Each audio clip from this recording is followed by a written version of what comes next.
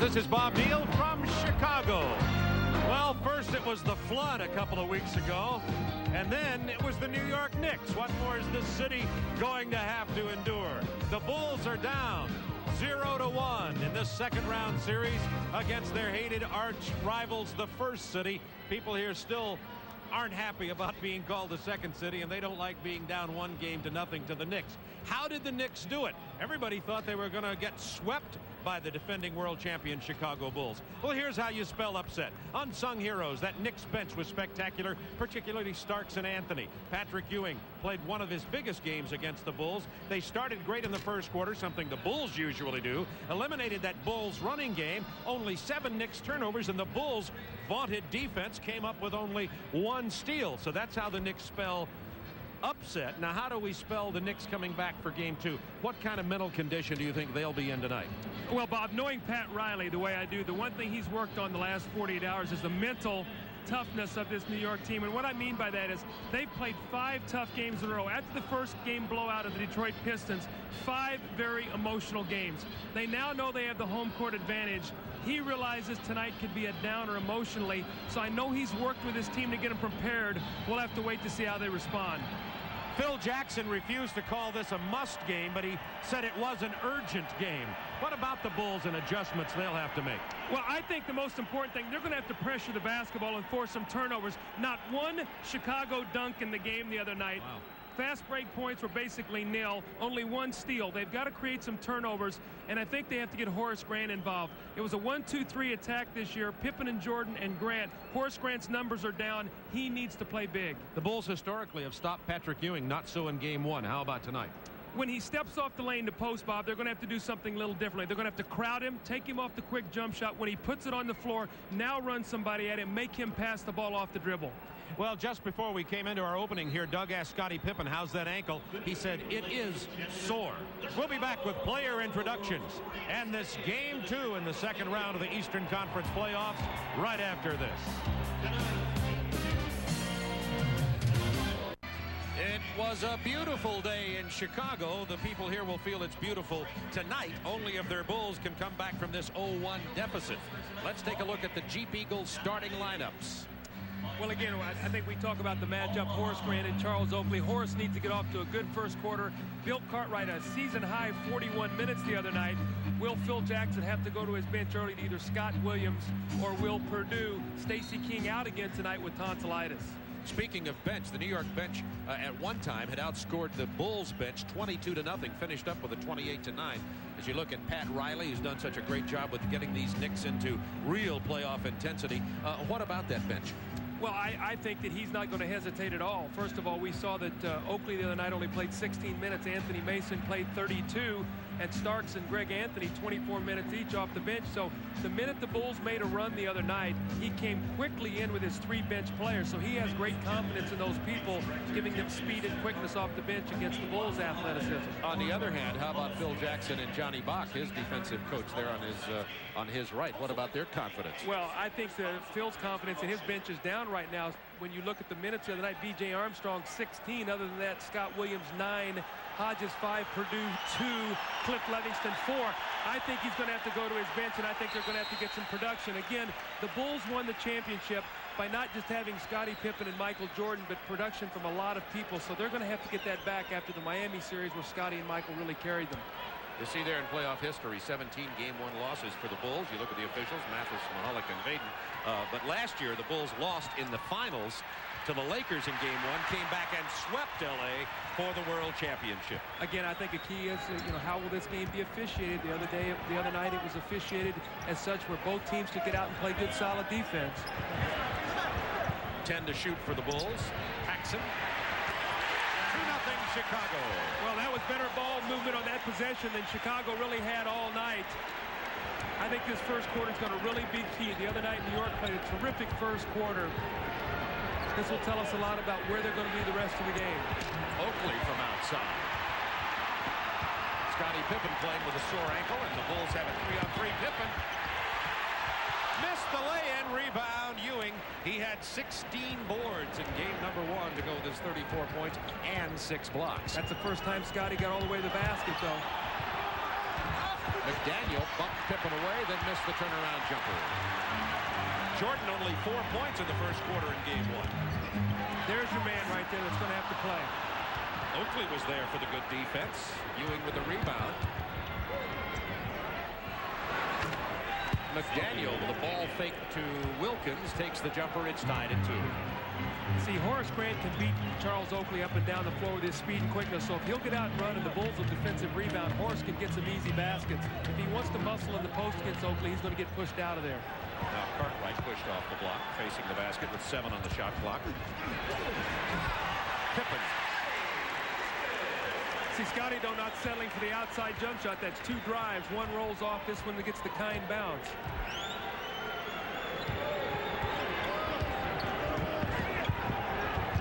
Action Jackson.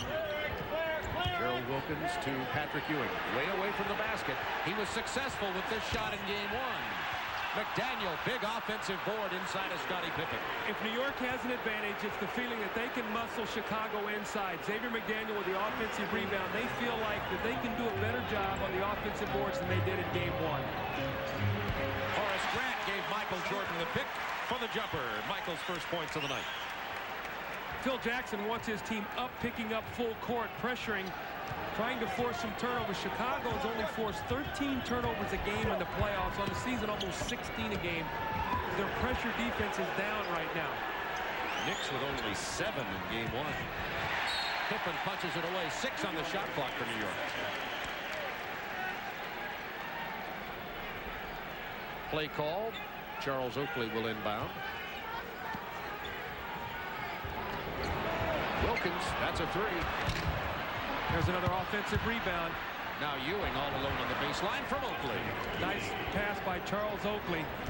It's muscle against speed and quickness right now when you face these 2 front lines. Trying to deny Jordan the penetration. First foul of the ball game called against Mark Jackson.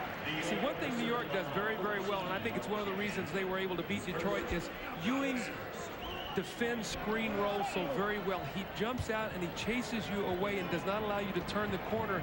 The Detroit guards could not get in the lane. Pippen and Jordan have had the same difficulty. Traveling called on Cartwright. Tied at 6, 9 minutes to go first quarter. Bill shuffled his feet as he tried to bang against Patrick Ewing. Cartwright loves to get contact. Patrick backed off him when he did. Cartwright was called with shuffling his feet.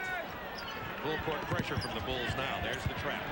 There's where they're very effective right here. They're going to make Oakley handle the basketball, and Horace Grant is so quick that he can double team the ball and still get back. Saw very little of that end-to-end pressure from the Bulls in game number 1.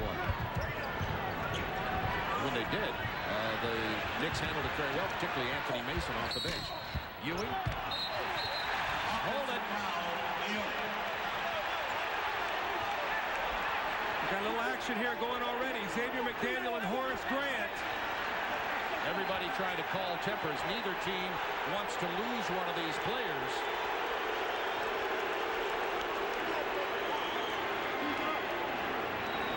Pat Riley with Xavier McDaniel, and Michael Jordan had his arm around Horace Grant, calming him down. I think the cooler heads have prevailed. Horace Grant is a very emotional player and a very sensitive player. Phil Jackson is going to talk to him right now. We'll have to see what's going on underneath the basket. There's the contact underneath between McDaniel, and there's the push and the slap with Horace Grant. And now you're going to see McDaniel bump against Scottie Pippen. So we had a loose ball foul on Xavier McDaniel, then a double technical called after the shoving on McDaniel and Horace Grant. And we're back into action. Had either player thrown a punch, it's an ejection. That was basically a slap, so no further penalty other than the fact that we have to keep in mind now another technical on either one of those players and they're out of the ball game. 8:38 to go in the first quarter. Low scoring game, 2.5 minutes gone, only 6 points scored by each team. Paxson over Ewing. 4 points for John Paxson early. He shot it well the other night. Game 1, John 6 for 10, 12 points, although a lot of those came early.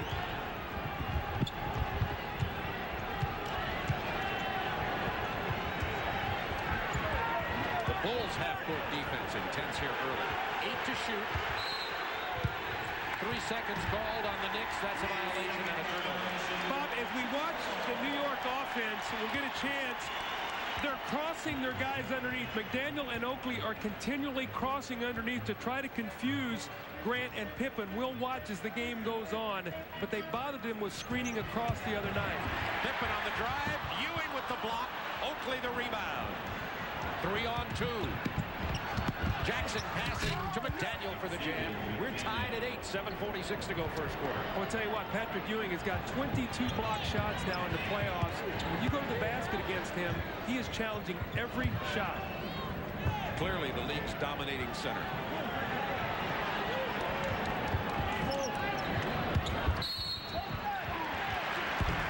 The foul called on Gerald Wilkins. We made the point the other night. Normally out on the perimeter, they're going to call the fouls a little bit closer than they call them underneath. You've already seen 2 basically touch fouls out on the floor. Underneath, they let the guys play a little bit more. There's Paxson again. He's 3 for 3. 10-8 Chicago. Paxson feeling the rhythm.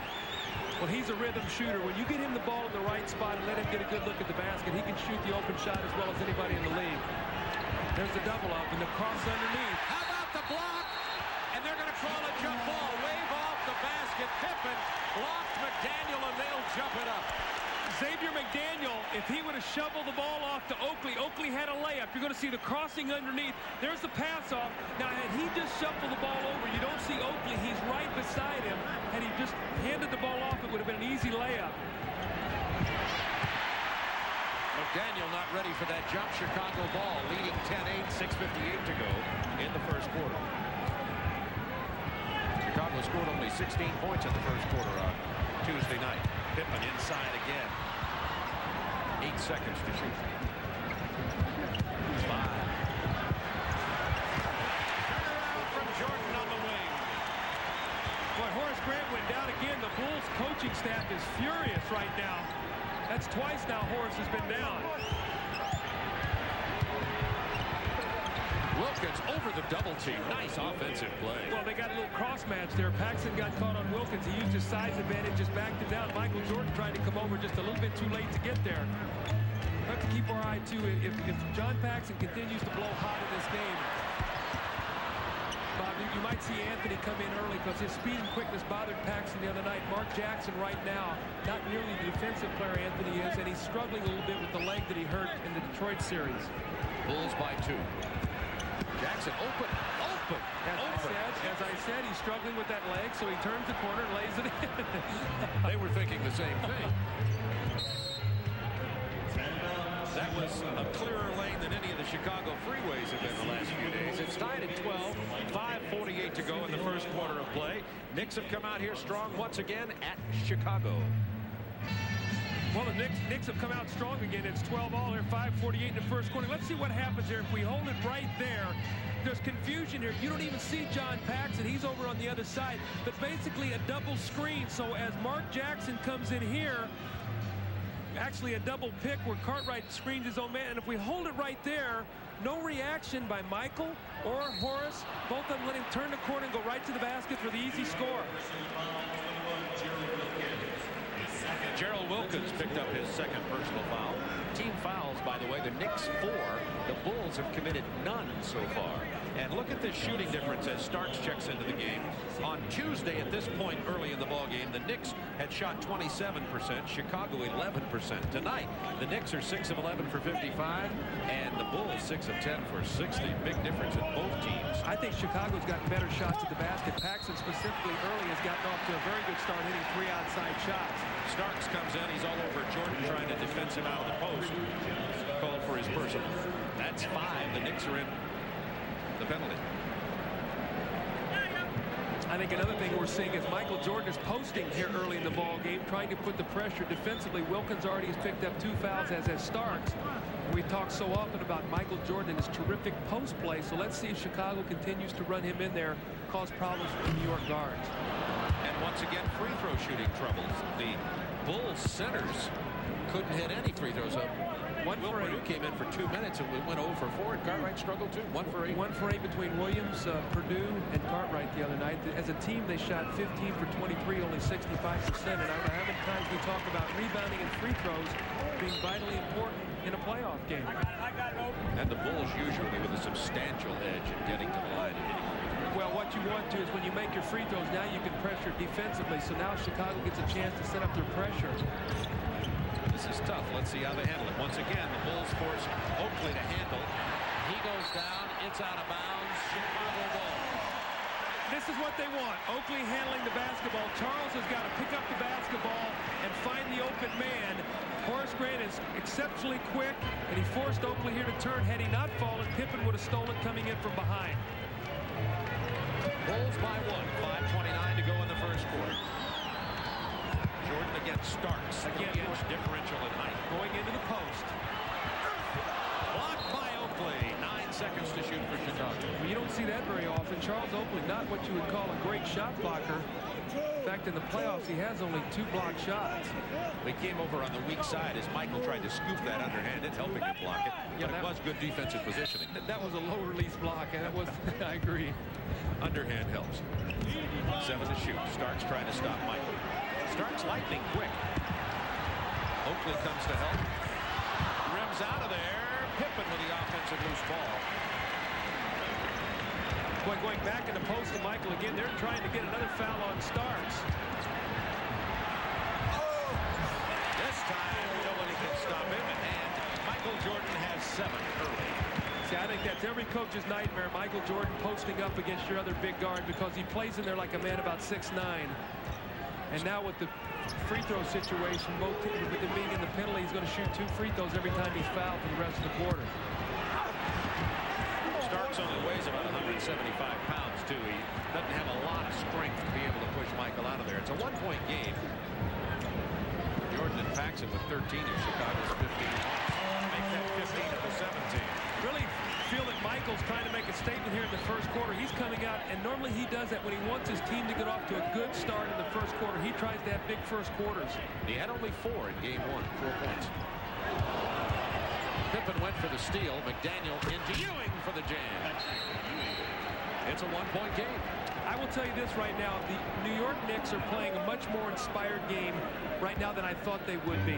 The mental edge I thought would be a little bit off of the other night. Now, we'll have to see whether they can sustain it for 48 minutes, but they are playing very intense basketball right now, not backing down an edge. Once again, Jordan posted. Backing Starks in for the turnaround. Jordan has 11.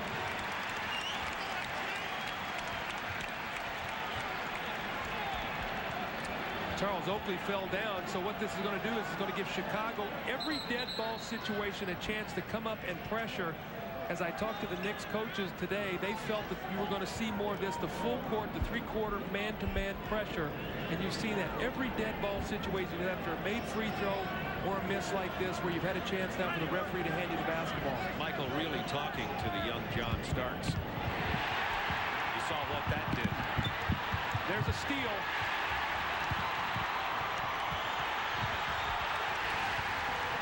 Credit Michael Jordan with that one.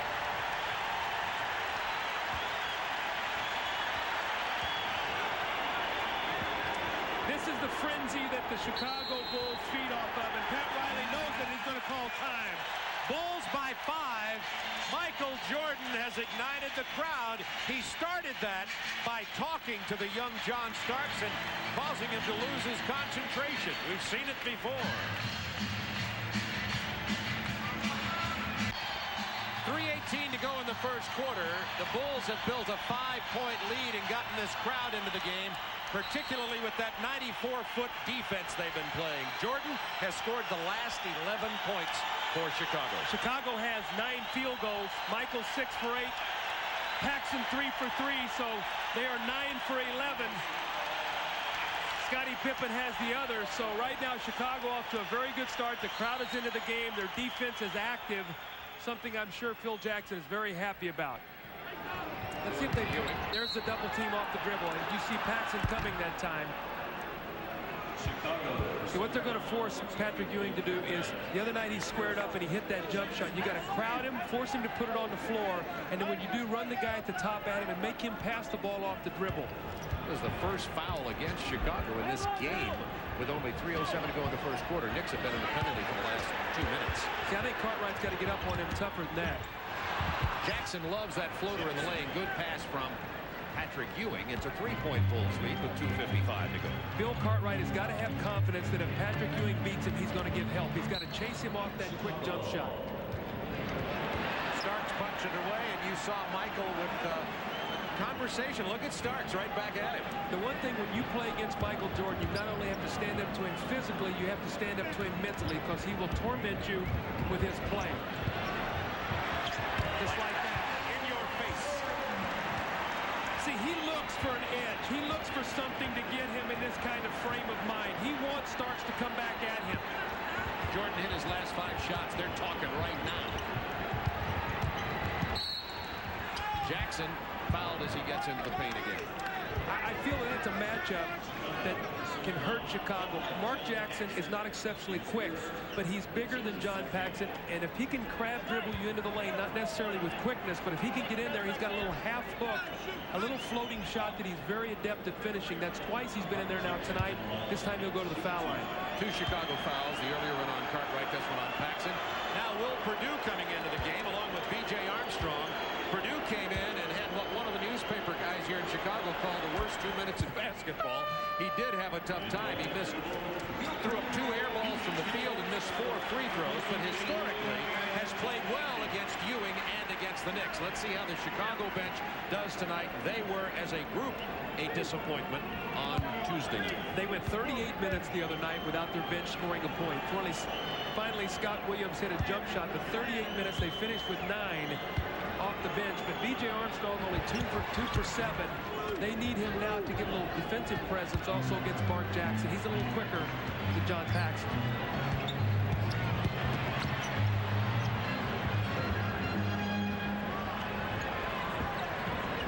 Jordan has hit his last 6 shots. Now has 17 points. You know what, I'm sure Pat Riley's trying to look for a little bit of a silver lining here. Good save by Starks. But right now, Michael Jordan is the offense. Pippen. Coast to coast. Jammed in by Perdue, but wave it off. Basket interference. That's a good call. The ball was still on the rim. It looked like it was going to bounce in for Scottie Pippen. Again, Pippen gets to the basket. Watch it, it bounces high, and it's still right there on the rim. Excellent call by Mike Mathis, who had the call on the play. Bulls by 5. Very different first quarter by Chicago. Perdue will be called for that foul. Nope. Michael Jordan got him before Will did. And now Horace Grant's going out, and they're going to play Perdue and Williams. This is an interesting thing. Normally they would come in with Stacey King. With Stacey not being here, they're going to go with Scott Williams and Perdue. But as I talked about, Michael Jordan has 17 of the 25 points. John Paxson has 6. So 23 of the 25 points among those 2 players. And I'm sure that Pat Riley's feeling is, if Michael's going to get 45 or something, and we can control these other people, we've got a chance. Even though Michael has exploded right now, if Mark Jackson makes this shot, they're still only down 3 points. 1:29 to go in the first quarter.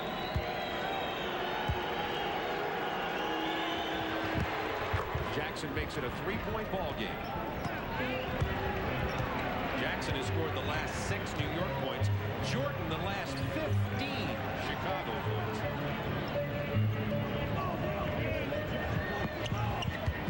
Jordan posted against Starks again. Turnaround shot him with a double team. Off Williams. No. Yes, off Williams. New York ball.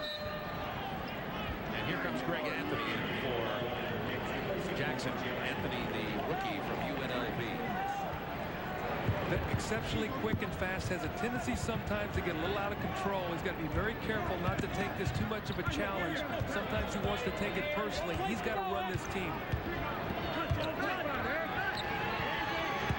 Daniel against Pippen. Powering in. Off balance. Williams with a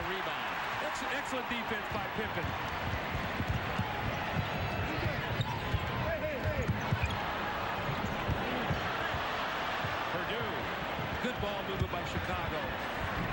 Pippen misses. Purdue rebounds. Pippen missed. Now Mason with it. You got to like the multiple shot opportunities by Chicago. They got 3 shots at the basket. There's a silly foul by Scott Williams in the backcourt. That's going to be the penalty situation. You don't need those kind of fouls. That's 2 gimme points. Opportunity here for the Knicks to pull to within 1 point with 31 seconds to go in the first quarter. Oakley's about to get back into the game for New York.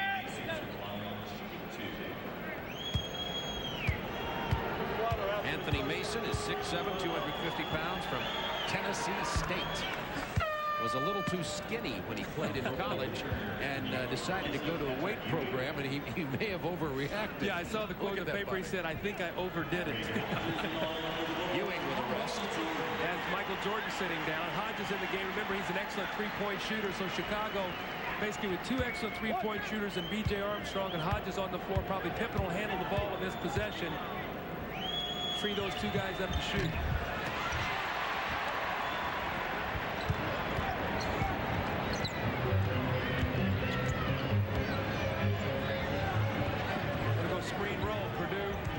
Pippen. See how they defend screen roll? They chase you off the play, though. Do not allow you to turn the corner. Beautiful pass from Purdue. B.J. Armstrong knocks it down. I didn't think he had his hands on the ball. He looked like he did not have the grip of the basketball. He was able to make the shot. Anthony blocked by Purdue. McDaniel steals it back, and the foul with 7/10 of a second on Scott Williams. That's his second. Now, in all that frenzy, Greg Anthony made a great play, except he should have passed the ball to the corner. I don't know if we're going to get a chance to see the whole action, but watch this now. He's going to get in the lane. Right there, he's got to pitch the ball to the corner to the guy with a wide-open shot. You see McDaniel was standing there. He challenged and got his shot blocked. That's what I was talking about. He's got to run the team, Bobby, and he's got to dish to these guys to get them easy shots. McDaniel knew that wasn't going to go the minute he let it go. We have 7/10 of a second in a much more intense first quarter, and the Bulls with a lead here. They could score only 16 on Tuesday night.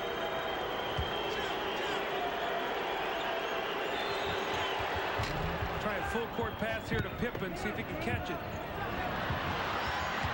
Intercepted by McDaniel. And at the end of the first quarter, we've got another good one going here. Bulls 27, Knicks 24.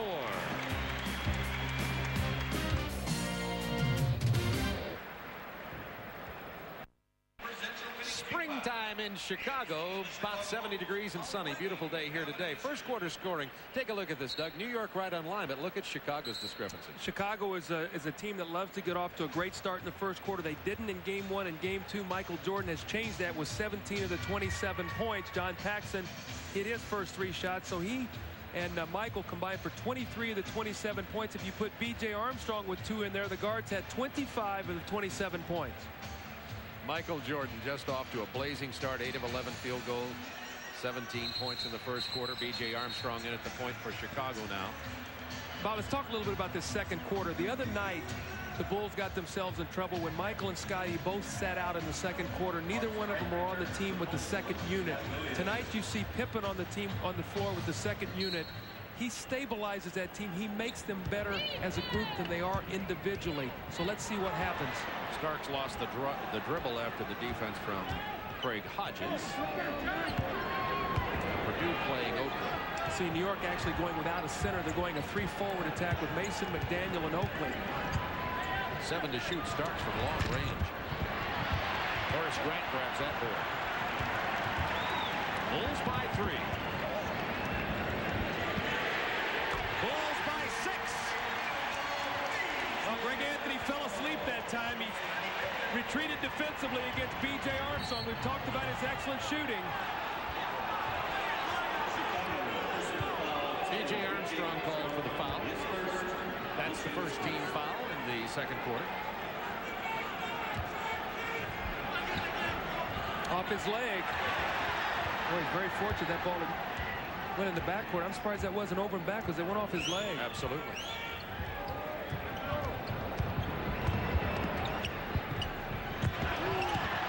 Oakley drives. Offensive foul. That's what frustrates Charles Oakley. He can get inside, but he can't finish. And because of that, he caused himself problems offensively. He looks for the first chest that he can jump into, trying to draw the foul, hoping to get contact. See, he makes a nice move, but right there he can't finish, so he looks for the first available chest to get contact, that time the offensive foul. Ewing back into the game, as is Gerald Wilkins. McDaniel and Oakley sit down. 30-24 Bulls, 11 minutes to go first half.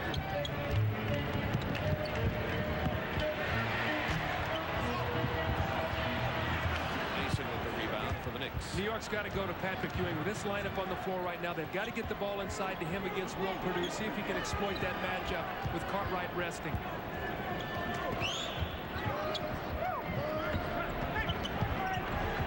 Good ball movement, and Mason now finally shoots over Perdue after the switch. A little passing game that time just to get some motion, feeling like Pat Riley feeling there was too much dribbling going on. Need to pass the basketball a little bit more. Well, I tell you, they're doing a great job against Pippen. They're giving him nothing. They're getting him in the air. He's leaving his feet. Every shot is contested, and a lot of passes are being deflected. How about this? Chicago front line. Pippen 2 points, Grant none, Cartwright none. Well, we talked about B.J. Paxson and MJ were basically the offense tonight. 10 to shoot. Anthony on the drive. Offensive foul on Greg Anthony.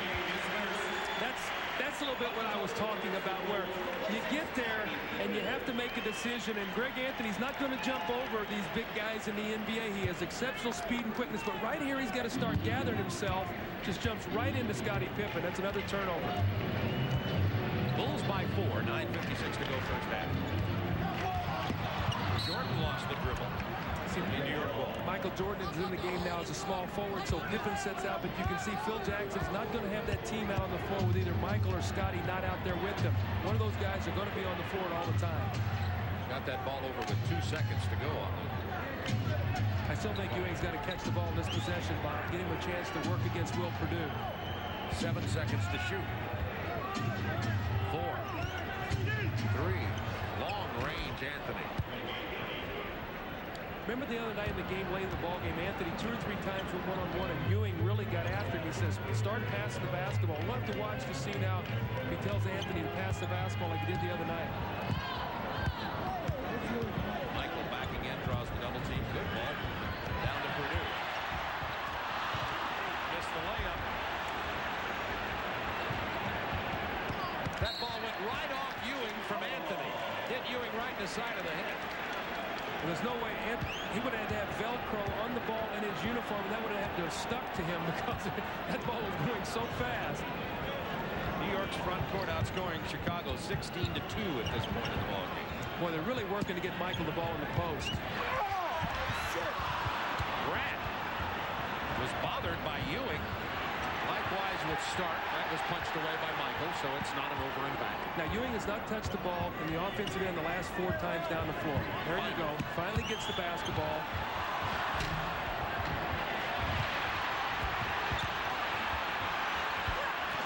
Rebound, Grant. Ewing got it in close. He had a great shot. He just missed a little 6-footer in the lane.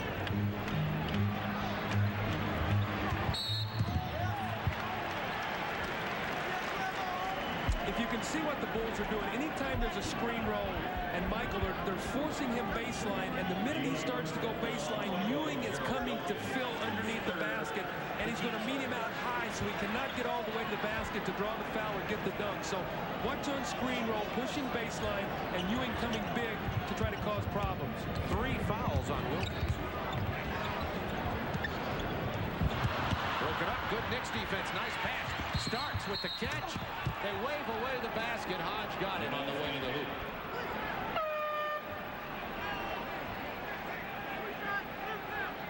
Chicago getting a little bit better production out of their bench, but the Knicks now with a chance to tie this game with 7:59 to go in the half.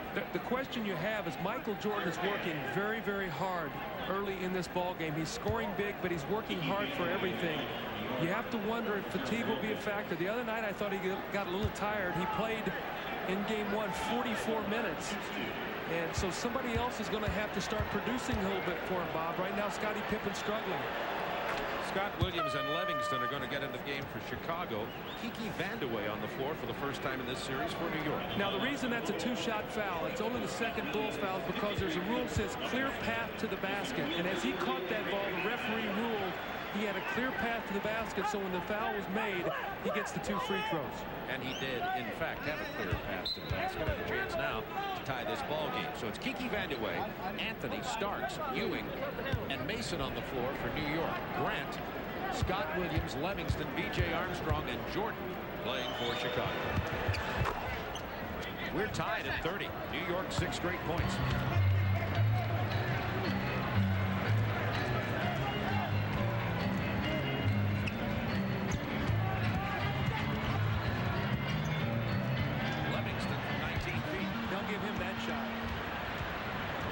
Starks, look at these lightning quick guards.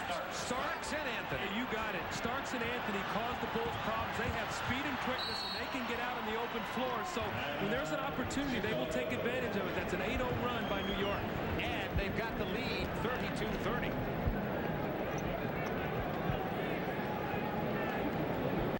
Thanks in part to excellent defense. Let's see what one of the great things Chicago does is screen roll. And as Horace Grant steps up to set the screen, you're going to see Wilkins is going to push Michael this way. And watch the reaction of Ewing to come over here quickly so he can't turn the corner.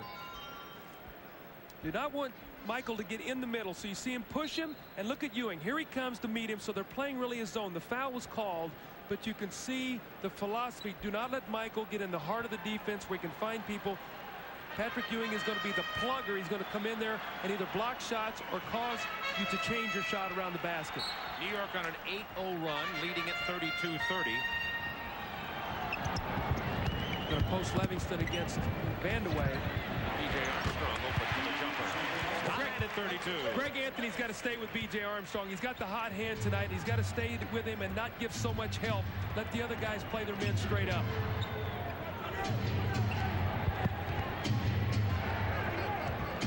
Chicago has only 1 field goal from their front court tonight. It's been all guards.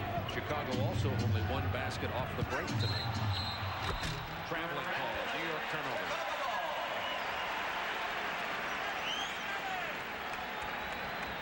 Scott Williams did a nice job moving his feet. That's the same move Cartwright made a while ago where he shuffled his feet before the contact was made. Cartwright's been on the bench a long time. I think they're going to go with the younger, fresher legs against Ewing, trying to cause some problems with that. Williams from Michael Jordan doesn't get it. Gets his own rebound. Runs over Anthony. Wave away the basket. That's on Kiki Vandeweghe. Where you can really see when Michael puts it on the floor, they're going to come at him. Someone is going to come at him and force him to pass the ball. Cliff Livingston had a jumper 2 possessions ago. That time Scott Williams. And you can see Michael talking to his guys about getting to the open area. This is something Detroit did a few years ago, and the supporting cast was not able to come through. Last year they did, so they're going to have to start making some of these outside shots. At the conclusion of tonight's game, Doug and I will be selecting the Budweiser player of the game. Bulls by 1. Pippen back into the game. B.J. Armstrong goes to the bench. Scottie Pippen has 1 field goal. Grant has not scored. Neither has Cartwright. Interesting lineup here. Pippen and Jordan as guards. They're going to go big guards, and they're going to go a bigger front line, really without a center. So see if they can take advantage of the smaller New York guards. Starks now playing against Pippen. Anthony against Jordan.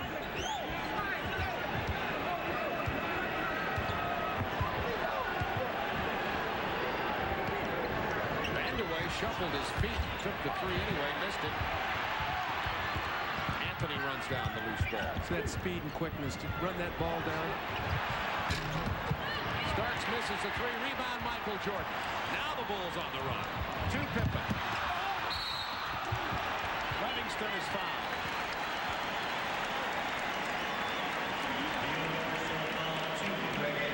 Anthony picks up his 2nd personal foul. 3rd team foul on the Knicks. 2 have been called on the Bulls with 6:12 to go in the half.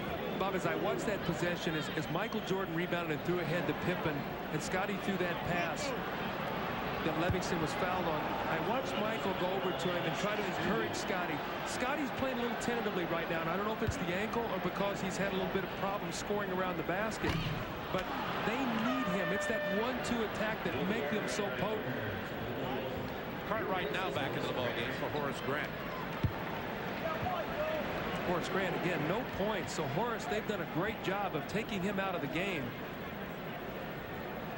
Jordan and Starks chatting with each other. Now the reason, that's a great scene just off to the right there. Now the reason he's like that is because Michael loves on a missed free throw to come blowing down the lane to dunk it. So Starks is face guarding him, so Michael can't come in. And now Pippen's going to come over like he's going to screen him to try to get him in there. Again, 2 missed free throws by Livingston. We saw Michael do that to Steve Smith in the Miami game, and it was unbelievable. I asked Michael after the game, what were you saying to him? He said, I was telling him how well he was playing.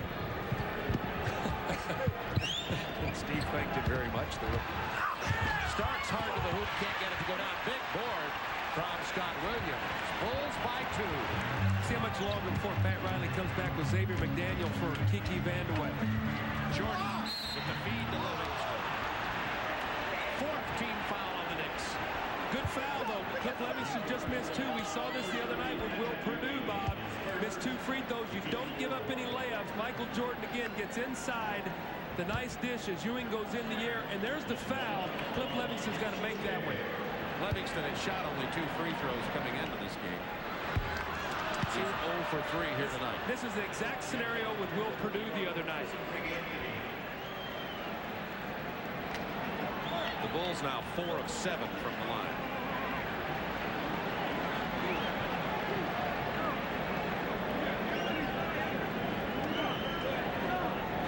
Mathis having difficulty out there trying to get everybody in position for the free throws.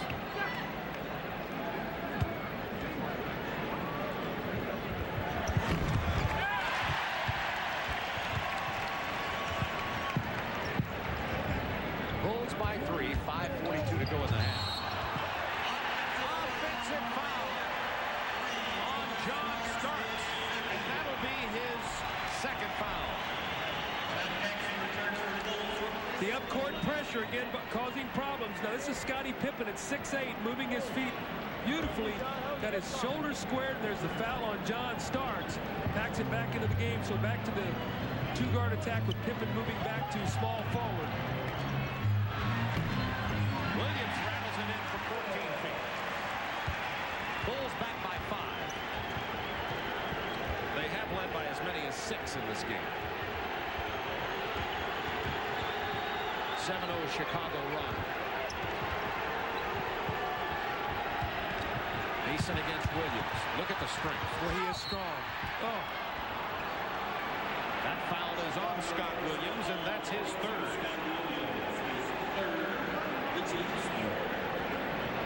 But Chicago with so many front court players in Perdue and Williams and Cartwright and Livingston and Horace Grant, they've got a lot of fouls to give down there. Yes, they do. I think the one thing that Phil is concerned really right now, not so much as the defensive fouls down low, but I think he's worried about the offensive production right now because it's been a chore for Chicago to score in the half court. They have not been able to get out and get these easy runouts and these dunks and get this crowd involved in the game. Anytime they've done that, Pat Riley's called timeout. So in a half-court game, they have struggled. Michael Jordan had a big first half with 17, and Paxson had 6, and B.J. Armstrong 7, so the majority of their scoring is coming from their perimeter people.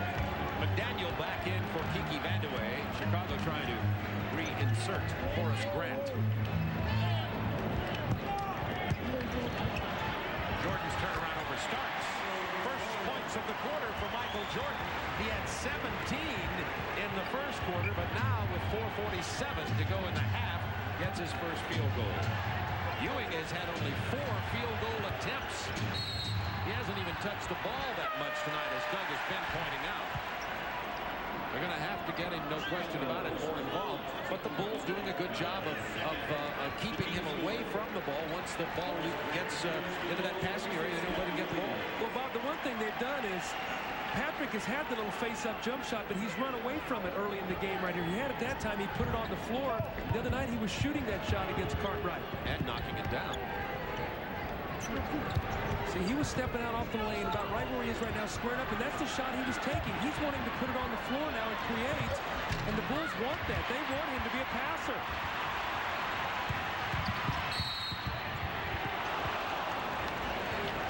Paxson foul by John Starks. That'll be his third. Patrick Ewing has only attempted 4 shots in this ball game, but that shot, the last possession, I think sort of typifies what Patrick Ewing is doing. Now, I don't know if he's tired or exactly what it is, but that's the shot he was shooting the other night. He took 11 shots in the first half, which he made 3 in the second half. He was 11 for 14. Bulls by 7, biggest lead of the game with 4:17 to go in the half. When you foul, remember, you get full court pressure. And that's what's going to happen. John Paxson's an excellent free throw shooter, so you can expect after he makes his free throw for the Bulls to come up and press. It's them both, and here's the press. Ewing. McDaniel. Boy, Patrick Ewing broke the press. They brought him up to let him handle it against Cartwright. Nice job. Made the good pass to McDaniel also. Bulls by 6, 4 minutes to go, first half. But Michael's posting up so much tonight. He's wearing him out in the post. Starks can't handle him in there. Jordan is 10 of 13 for 21 points. See, Chicago's scrambling the game right now. They're disrupting New York, and they're not allowed to get into that offense. They're forcing them now to play an open court game. Pass into Mason, was stripped away. McDaniel had it blocked.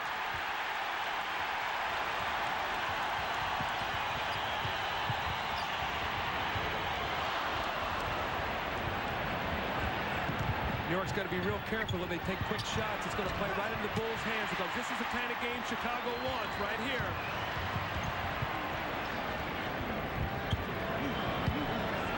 3:12 to go in the half.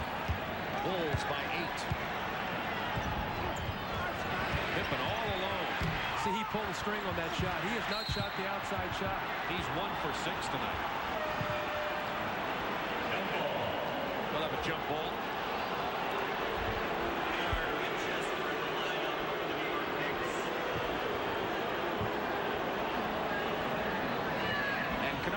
Chester checks into the game for the New York Knicks. It's an interesting substitution. Second year from Everett College. Well, he's going in for John Starks, and I'm sure that's to play post defense against Michael Jordan. If he takes a couple fouls, maybe to try to wear him out a little bit. He's a bigger, stronger body than John Starks, because Michael right now is basically doing his damage in the post. They're the same height, Winchester and Starks, but Winchester brings, get this now, 30 more pounds into the fray. So he's carrying a heavier load is what you're saying, right? You might say. 43-35 Bulls. Timeout New York. 3 minutes to go in the half. Game 2 in the Eastern semifinals. The Bulls with an 8-point lead. The Knicks won the first game. This is the first of a doubleheader we'll have tonight on TNT. Coming up, the Prudential halftime report. Ernie Johnson Jr. will be joined by Bill Fitch in the studio. They'll preview Game 2, Phoenix and Portland, that we'll be going to right after this one. And also, Craig Sager will have a look at tomorrow's Cavaliers-Celtics matchup. Let's look at Patrick Ewing now. This is the shot he took the other night. This medium post shot. He steps off, and we hold it right there. He's squared up, shoulders square to the basket. And look how much room Cartwright's given him. But he's deciding he wants to take it. Here comes Paxson, and they're going to give Mark Jackson that shot. This is the Bulls. They're going to come get him on dribble. Patrick's going to have to square up and take that shot. Bulls by 8. Biggest lead of the game. Michael wants it in the post against Winchester. Here comes a big double team. Grant, Mason got a hand on the ball and on Horace Grant, and will be called for the foul. Knicks in the penalty. Bulls will be next time they commit a foul.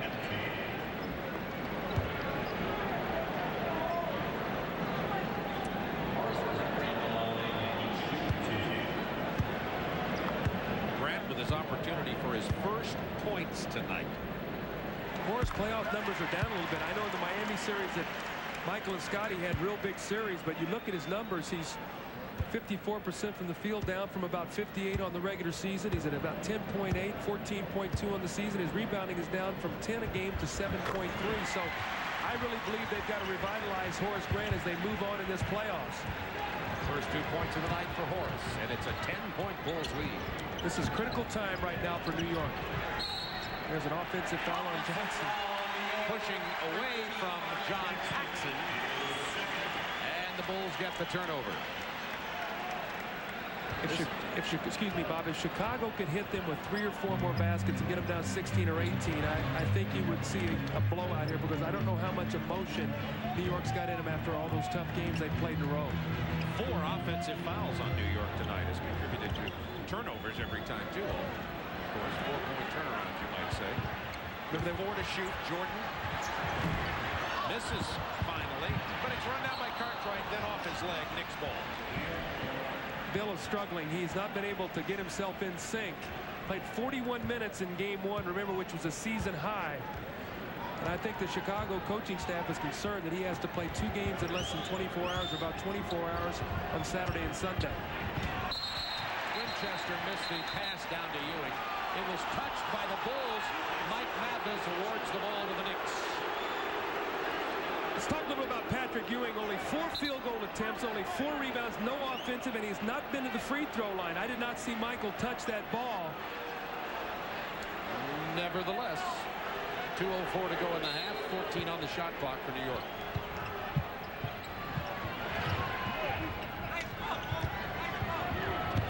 Kennard Winchester. There's his first offensive rebound. New shot clock for the Knicks, looking for some offense. They've scored only 35 points. Knicks held the Bulls to 38 first half points in game 1, and now they're having the same thing done to them here in game number 2. Good half-court defense by Chicago. They're trying to get it into Patrick Ewing. 4 to shoot, 3. Loose ball foul on New York. Anthony Mason's second personal. Patrick Ewing took that jump shot. He did not have his legs underneath him, but he thought he had to beat the shot clock.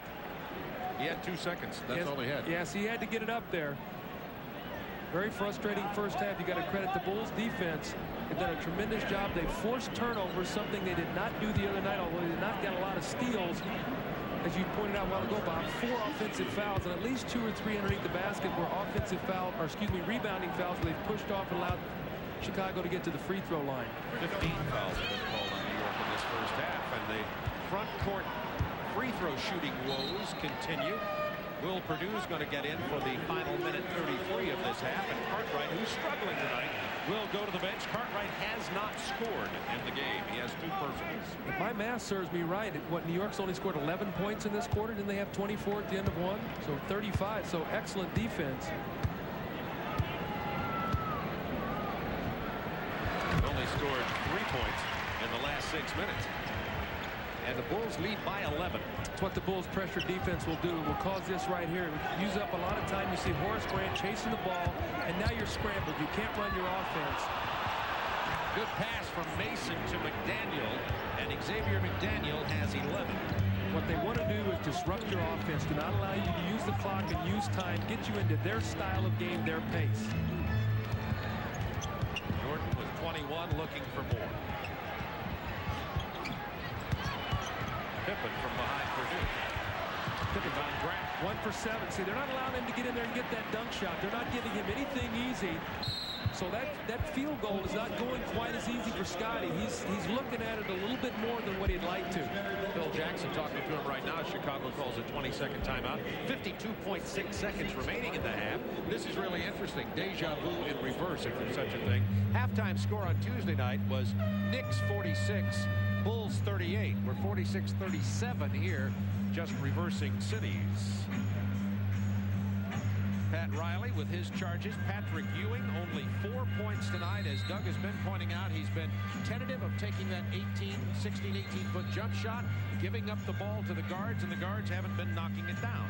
And Bob, I think also too with the pressure defense, with Chicago scrambling the game, then open shots are being presented to other guys a little bit sooner, and they're taking them. They're not being patient enough to get the ball in Patrick's hands. I think that at least every 3 times down the floor, he's got to touch the ball just so he gets a feel to make the guys play defense inside, and he can create shots out of a double team if he can't get his own. 17 on the shot clock for Chicago. 10 to shoot.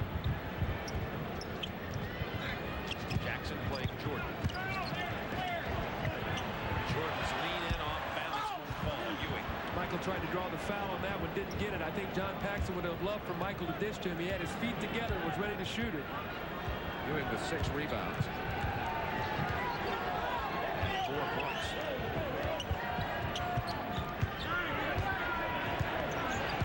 A 10-second shot in game clock differential. McDaniel hard to the hoop, has it stripped away by Scottie Pippen.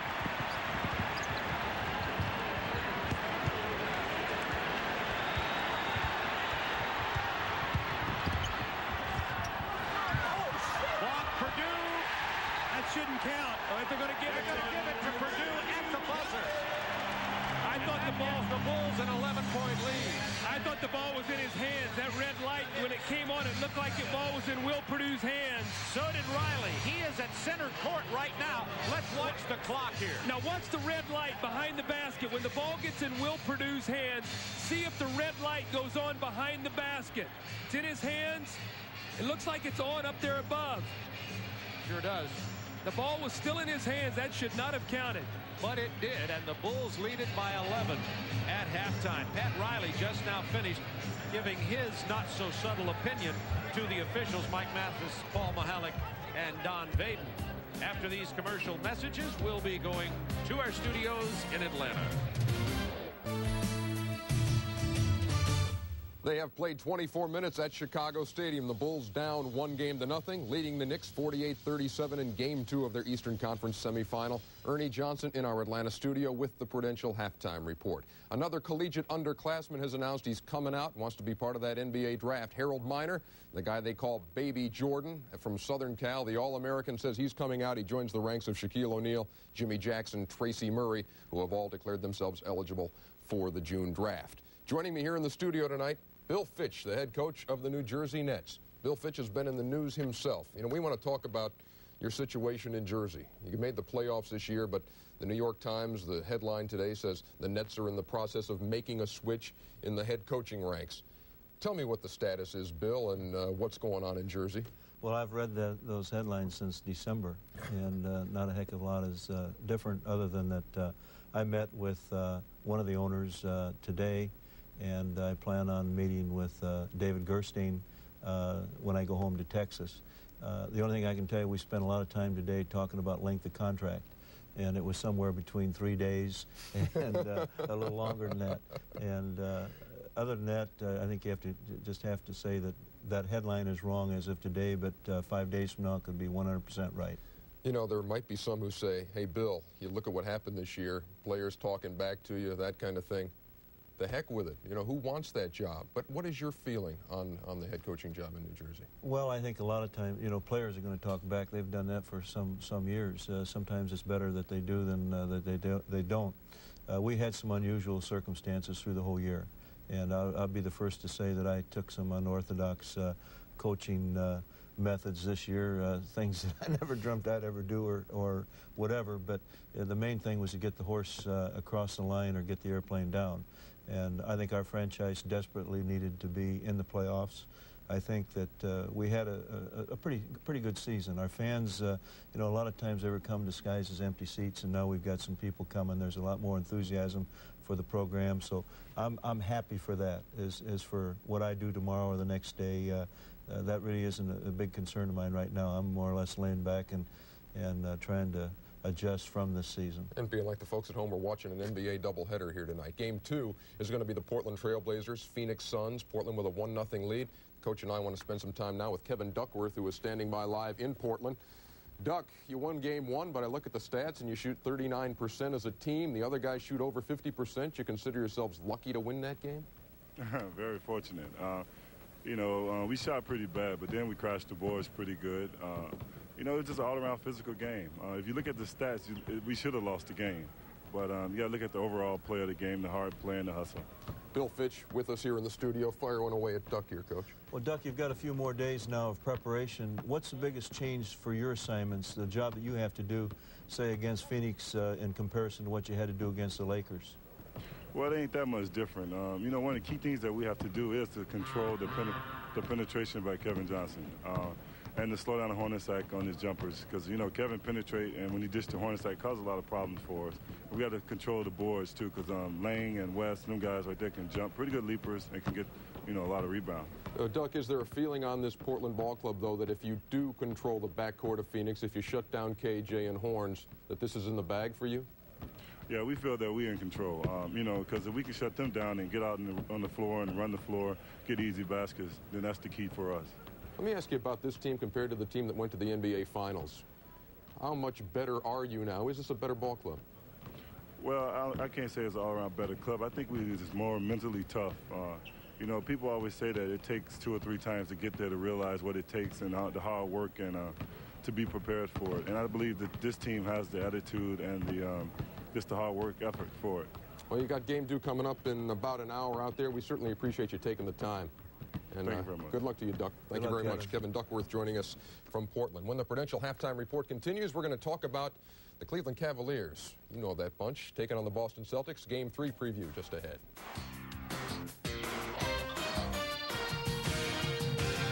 Stadium, 48-37, the Bulls with the lead over the Knicks as the Prudential Halftime Report continues. Ernie Johnson back with you in Atlanta tomorrow night here on TNT. It's Game 3 of the Celtics and Cavs series. That's tied up 1 apiece after Boston won 1 at Richfield Coliseum. What's the latest on Larry Bird? Probably not going to play. Craig Sager was in Boston, and we get this report from Craig today. This is a day many thought would never come. After decades of anticipation and years of negotiation, an agreement has finally been reached to build a new Boston Garden. But out with the old, in with the new might not refer to just the building. Although today, Larry Bird participated in a full court scrimmage for the first time, he is not the Bird of old. And the chants of Larry, Larry at the old Boston Garden have been replaced by Reggie, Reggie. Feels great. Feels like I have arrived. Everybody is giving me a lot of respect, and it's a great feeling. 4 years ago, you know, there didn't hardly nobody know who I was. You know, I was on the end of the bench, just sitting there, just waiting for a chance to play, and now to finally be out there on the floor, having the fans chant my name, it's a great accomplishment. One man's loss is another man's gain. How have you gained from the loss of playing time to Larry? Well, it just gave me an opportunity to just get more playing time, develop some confidence in myself, and just get a better feel of the basketball game, because while you're sitting there trying to learn, you really don't have that feel for the game because you're not out there on the floor playing, and you need that playing experience to just develop. Replacing Larry Bird in the starting lineup is one thing, but how do you accept the bigger role of replacing him as the team's leader? Well, it's something I see as a challenge.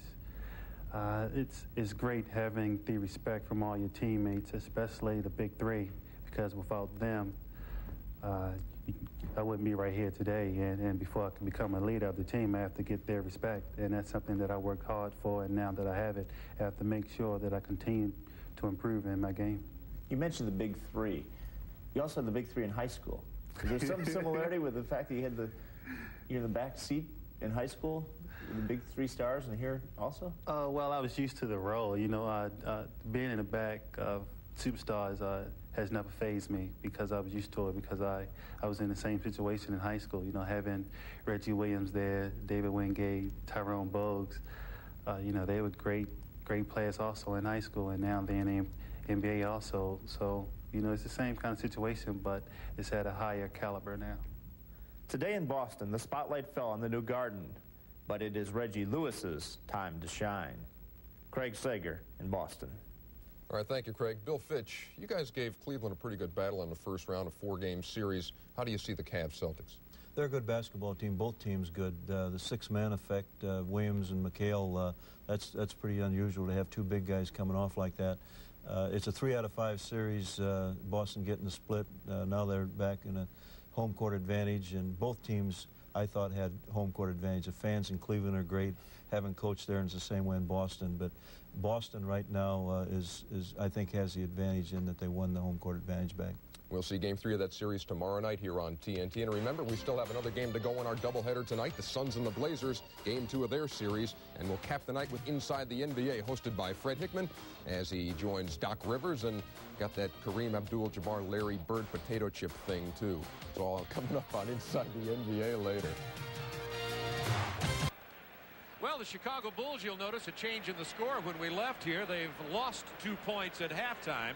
We just talked to Paul Mahalik right now and said as they left the floor, the officials, they had talked with Pat Riley, and that was, we're talking about the basket that was scored at the buzzer, actually after the buzzer, by Will Perdue. So as we take a look at this, we'll tell you that the officials thought it over and decided to wave it off. And Doug, you called it at the time. You can see the red light at the top of the board here in just a moment when Perdue gets the ball, and he still had it in his hands when the red light goes off. Well, you're going to see there's the red light. It's off right there, and Will has still got the ball in his hands, so it's an excellent call. I think it's great that the officials got it right. I know that Chicago's not happy with it, but they got the call right. That's the most important thing. Look at the differential in the front and backcourt scoring for the two teams. The backcourt scoring and front court pretty even for New York, but look at the backcourt for Chicago. 36, of course, primarily that's coming from Michael Jordan, who had 21. Well, the Bulls guard shot 16 for 24. You see Michael 10 for 16, but the rest of the team only 3 for 17. So the Bulls with a 9-point lead at the half, with the Perdue basket being waved away after discussion by the officials at halftime. Wilkins opens up with a basket. Gerald Wilkins was only 1 of 3 in the first half, and it's a 7-point. Also a delay of game, excuse me, Bob, a delay of game on that. Charles Oakley tapped the ball away so Chicago could not inbound it quickly, so the next one will be a technical foul. 11:41 to go. We're just opening the second half of play from Chicago Stadium. The Knicks won the first game 94-89. Guess what? Michael Jordan back in the post again, where he played almost the entire first half. Against Wilkins, who picked up 2 early fouls. Rebound for Ewing. Patrick Ewing had 6 rebounds in the first half, and now with 7. And going down to Ewing, trying to get him some more shots.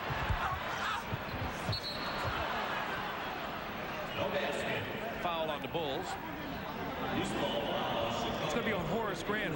Oakley got excellent inside position on Grant. He bumped him out of the post, and Horace had to take the foul to prevent Oakley from the easy layup.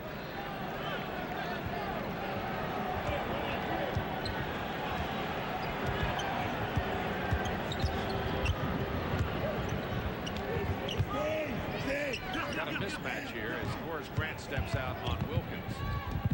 Remember, he likes that little floater.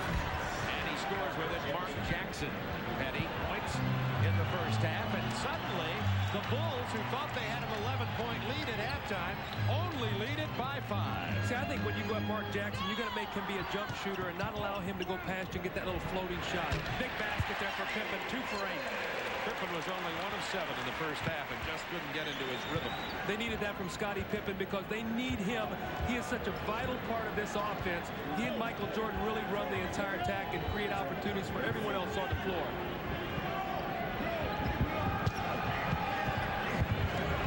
Ewing taking it to the hoop. He draws the foul. Wave off the basket.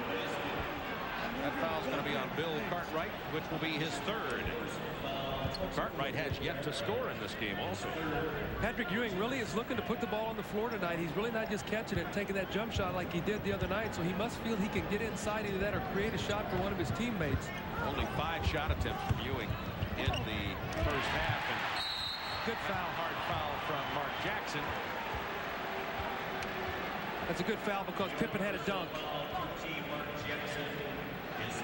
Careless pass out of the double team by Ewing. Paxson gets his hand on it, and here's the foul coming up. You see Paxson tries to loop it to Pippen, who had a breakaway dunk. So nice foul there by Mark Jackson. Bulls by 7. Ewing, Oakley, and McDaniel up front. Wilkins and Jackson in the backcourt for the Knicks. Paxson chopped that one over Ewing and is fouled by Patrick. Patrick's 2nd.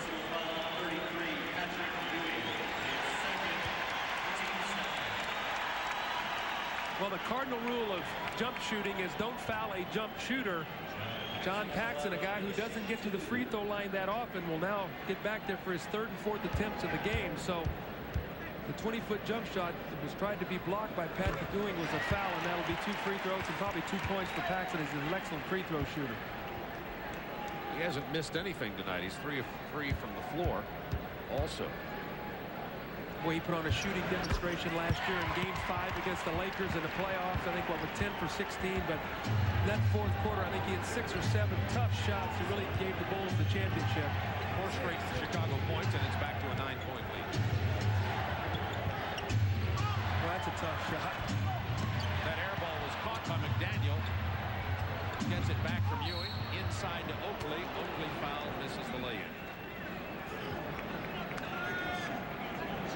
Paxson second. And Oakley will go to the free throw line. Oakley shooting 60% in the playoffs.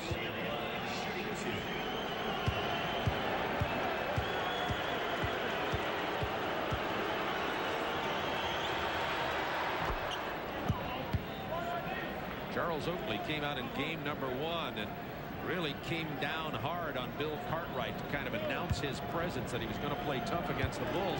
And immediately Phil Jackson, his former coach, walked over to him and said, "Hey, we know you play tough. We don't have to see the demonstration." I was amazed that Charles Oakley stood there and listened to the opponent's coach. Charles will listen to what you have to say. He gives you that rough exterior, but inside he's really a pussy cat. Bulls by 8, 9:23 to go third quarter. Looking for Cartwright in the post. Yet to score in the game. That's his first.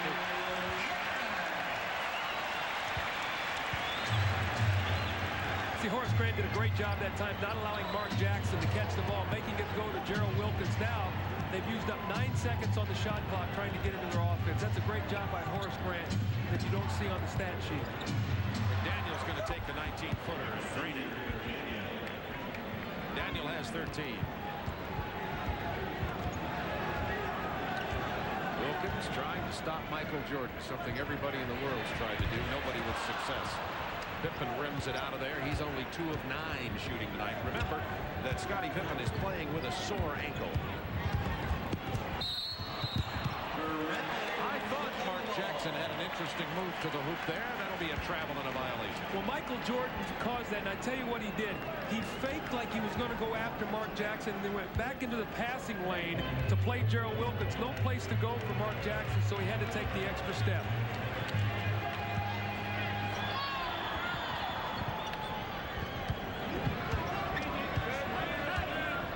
Isolated the side for Michael. 7 to shoot. That's good defense. Gerald Wilkins did an excellent job defensively that time. A hand in the face, that's all you can really ask. Wilkins is open on the baseline. Well, that shot was ugly. He's really been struggling in the playoffs. Look out! Michael says, "Charles, I know you're going to foul me. I'm going to pull up and take this little shot. I do not want to go to the hospital yet." He knows, though. He knows that would have been a big foul. Bulls' biggest lead of the game.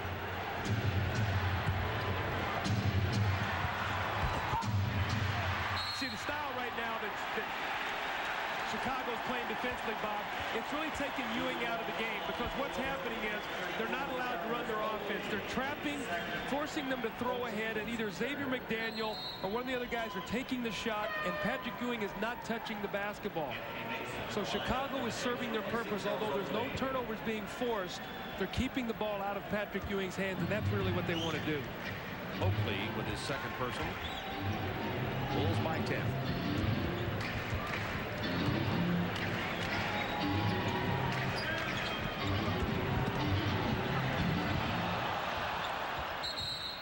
Knicks ball.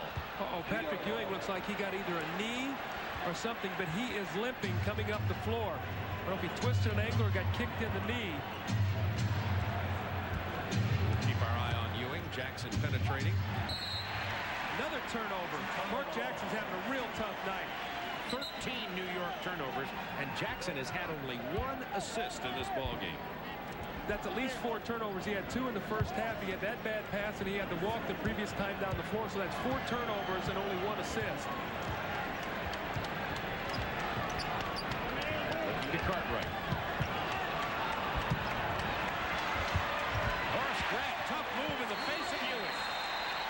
Timeout, Pat Riley. Bulls by 12. That's the biggest lead of the game.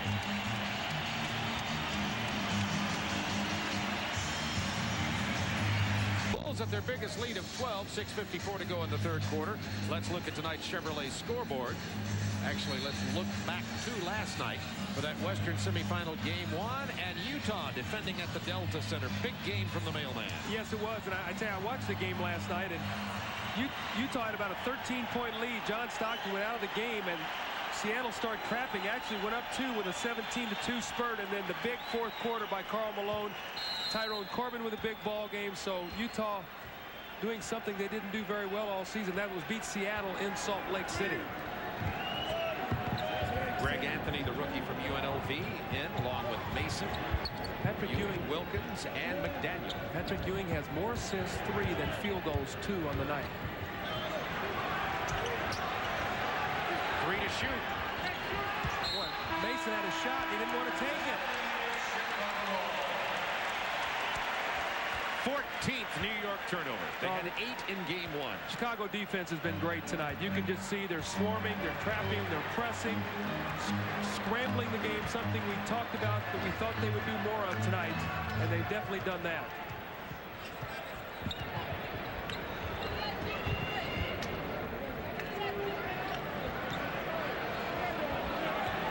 Jordan. Rebound Mason.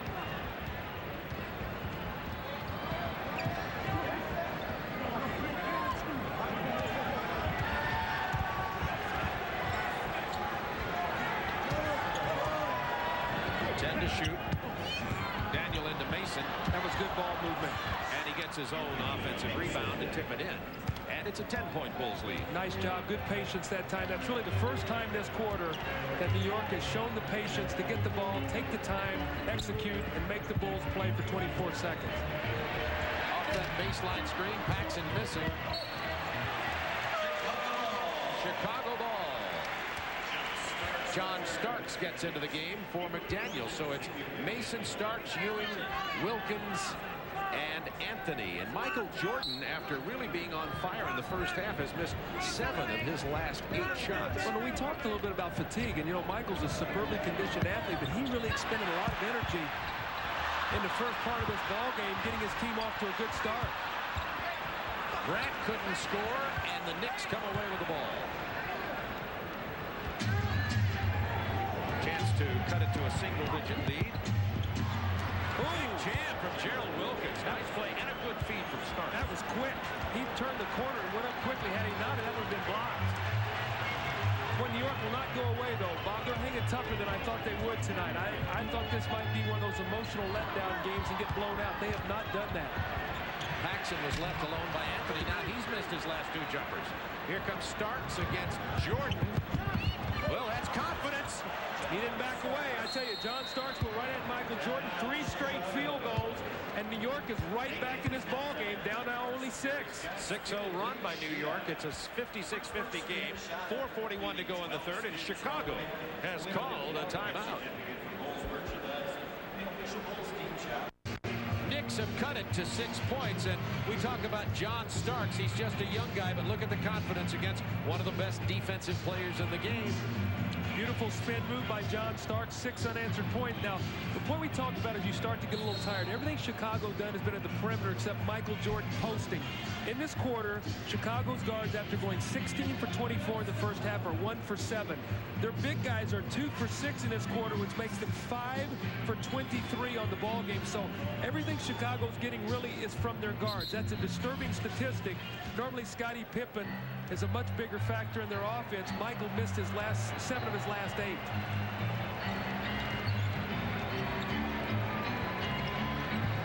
The back door to Grant for the jam. And that was out of that play. Absolutely, out of a timeout to get Horace Grant to score. Excellent play out of the timeout. Now looking for Ewing. Cartwright pushing him away, then fronting him. Ewing coming to the other side. Starks loses it. Chicago ball. That's where Starks has got to be careful. He beat Michael once. Take your time. When you go back at Michael, he's going to accept the challenge. You got to take your time.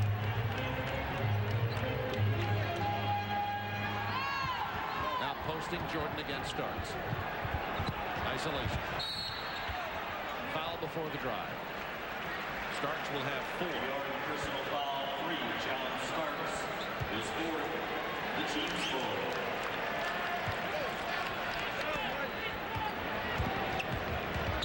Going right back to Michael in the post this time against Gerald Wilkins.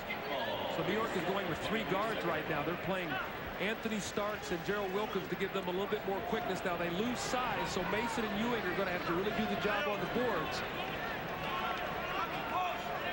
New 24-second clock after the kick ball. 3:49 to go in the period. Knicks with 14 fouls, Bulls with 3. Jackson, he's missed 3 in a row from the perimeter. Knicks ball.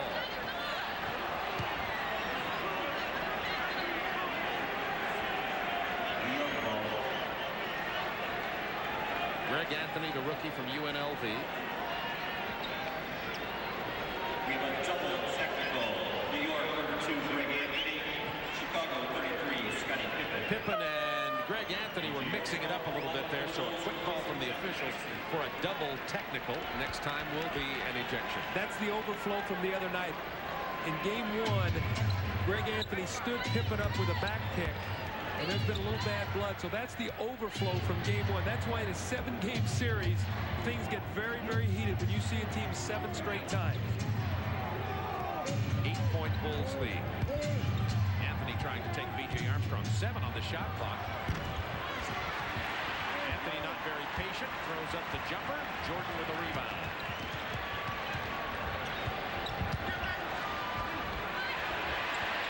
B.J. Armstrong from Michael Jordan.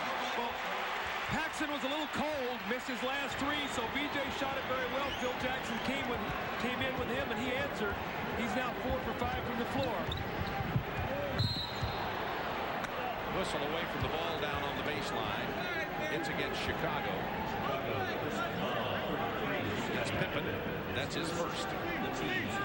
But you look up there, and Patrick Ewing has 4 points in this ball game after having such a big game the other night. But you've got to credit the Bulls defense. He very rarely has touched the ball in the offensive end. Now he gets it. You see where he was. They wanted to travel. Didn't come.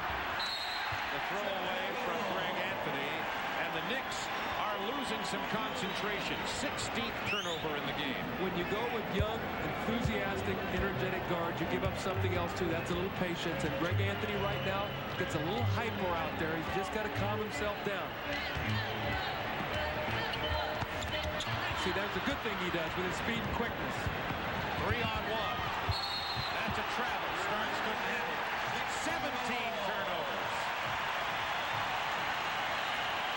Well, the other night, the story of the game was no turnovers, basically. 7 in the ball game. Tonight, 17, so that's 10 less possessions. The Knicks only got 33 shots at the basket in the first half after 81 to the game in game 1. Armstrong, not this time. Starks kept it alive. 3-on-2 again. Wilkins fouled by Pippen. That's his second.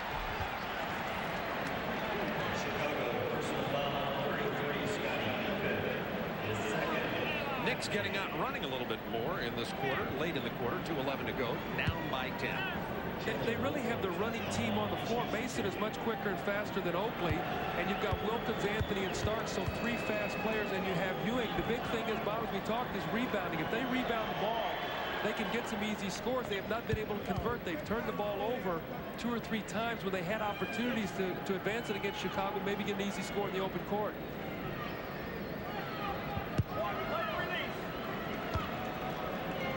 New York just will not go away, though. It's still a 9-point game. You keep waiting for Chicago to blow this out to 18 or 20, and New York is hanging tough. Wilkins knocks them both down. 8-point game, 2:07 to go, third quarter. It's a 9-point halftime lead by Chicago. Trailing in the series. Scotty wants to post up John Starks. He has the advantage inside. I think Ewing will come doubling. That's going to be 5 on Starks.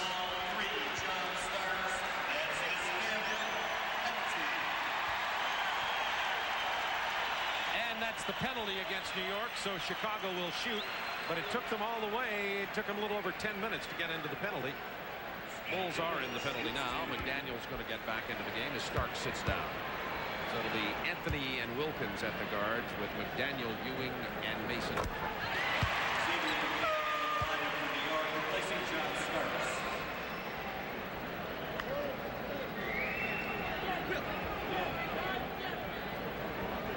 Starks on the bench with 5. You see Mark Jackson, who has really struggled tonight. Only 2 assists in this game.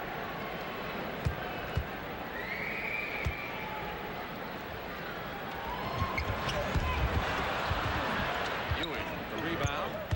He has 10. Knicks ball. Michael looked like he was totally out of the play, took 2 gigantic steps in a leap, the one you see in the commercial where he just glides through the sky and knocked the ball down. Scott Williams coming in for the Bulls.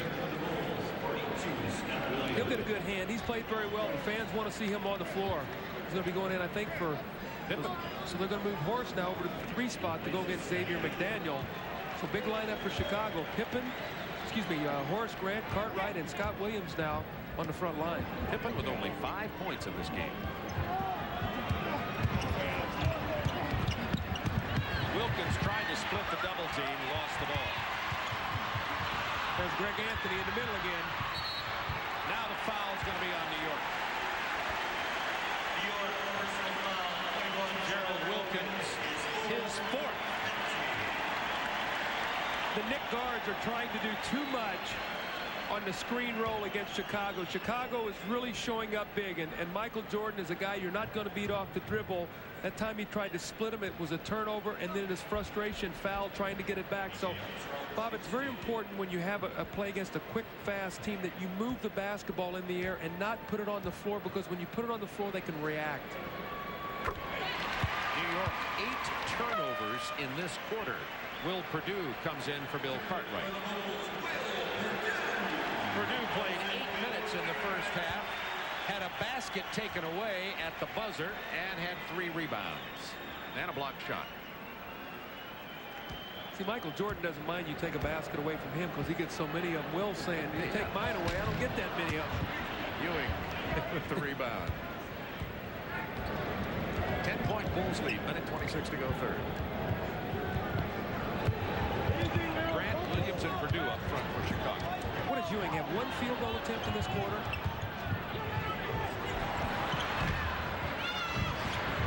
McDaniel puts it back up and in. McDaniel has 15. As you said a moment ago, Knicks keep hanging around, however. That's down around 10. Look at that change of direction from Jordan. That's unfair to be able to do that. Perdue with the bad pass. Wilkins follows. Jordan knocked it out of bounds. Chicago ball. Well, Jordan actually knocked it off the Knicks. What a play. What a great effort by Michael Jordan. He did not quit on the play, chased Anthony down, forced a shot, and then turned around and knocked it off Wilkins' leg. Going to spread the floor, let Michael penetrate. If you're going to help, you got to help off Will Perdue. They do. Leave him the shot. It's good defense that time by New York. They got to know who you can leave. They left the right person. Chicago by 8. 8-second differential in shot and game clock. Hey, Bob, they score here. It's a 6-point ball game.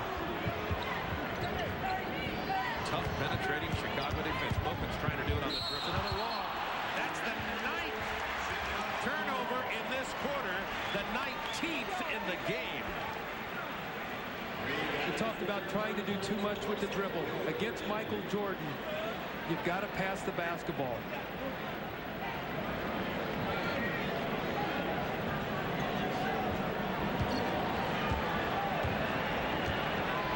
Yet, it's only an 8-point Bulls lead.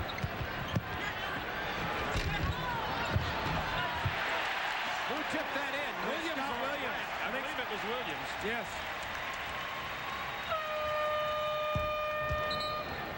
They're going to credit the basket to Horace Grant. And it's a 10-point Bulls lead going into the final 12 minutes.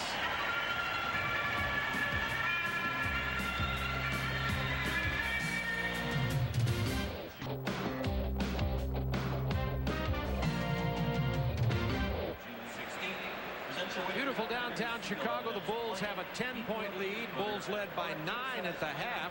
The Knicks had 9 turnovers in the third quarter, and you'd think the Bulls had an opportunity to blow them away, but the Knicks are still hanging in here. Well, Chicago only shot 7 for 20 in the quarter, 7 for 15 for New York, but as you talked about, the turnovers have been deadly for New York tonight. They have not gotten enough shots at the basket, only 48 shot attempts in the game. They had 81 attempts in game 1. Patrick Ewing only got 1 shot in that quarter, so he got 3 in the first quarter, 2 in the second, and 1 in the third. and he is just not getting the basketball. You've got to credit the Chicago defense, but I think on the same time, you've got to talk about the impatience of the New York guards. They're letting their enthusiasm to get them caught up here against Chicago try to do too much off the dribble. They've got to at least let him catch the ball. Bulls are strong when they're leading after 3, 60-4. Williams and Purdue are in for Chicago. Pippen with only 5 points. Followed by Williams. The last 2 Chicago baskets, one by Horace Grant, the other by Scott Williams, both on tip-ins. As Ewing has gone to block the shot, no one has gone to the boards. Remember, a small team, you've got to get after the boards. There's the double team on Ewing. McDaniel to the hoop, he's fouled. Ewing turned around, and both Scott Williams and Purdue were right in his face. Williams just picked up his 4th personal. Kiki Vandeweghe coming in to try to give New York some offense. Heaven knows they needed only 54 points they have scored going into the final 12. Well, what Pat Riley has recognized is out of the double teams, if they'll throw the ball into Ewing and they'll be patient out of the double teams, maybe Vandeweghe can get an outside shot. But they've got to get the ball into Ewing for that to be able to happen. Basket by Anthony Mason. It's a 10-point ball game. Now, Scottie Pippen sees Vandeweghe. His eyes are going to get big. He's going to want to take him, so we'll have to watch that matchup.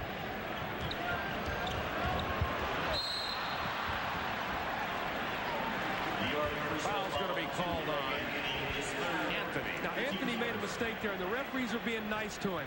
They have one delay a game. Anthony threw the ball to the other end of the floor. Had they called it, it would have been the technical foul. So for the grace of the officials there, you're not shooting a technical free throw right now. 10:54 to go in the ball game. Each team has committed one team foul. It's a 10-point Chicago lead. So this matchup right now, you better watch Pippen and Vandeweghe. Good pass. B.J. Armstrong to Scott Williams. Scott Williams played well for Chicago in the final series last year against the Lakers, and he's doing it again tonight. An emotional player and giving them a very big spark on their front line. 22nd timeout. Bulls by 12.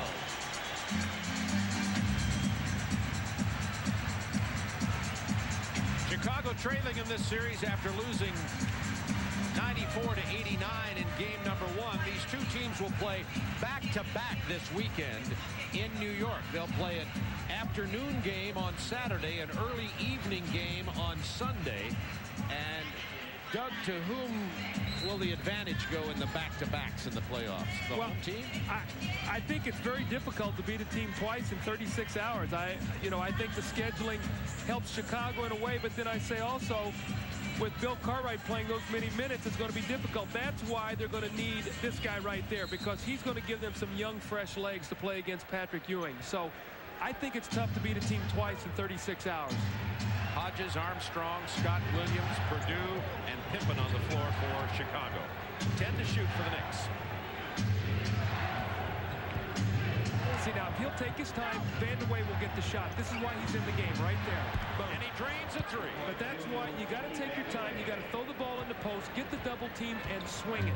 2 seconds on the shot clock. They did show poise.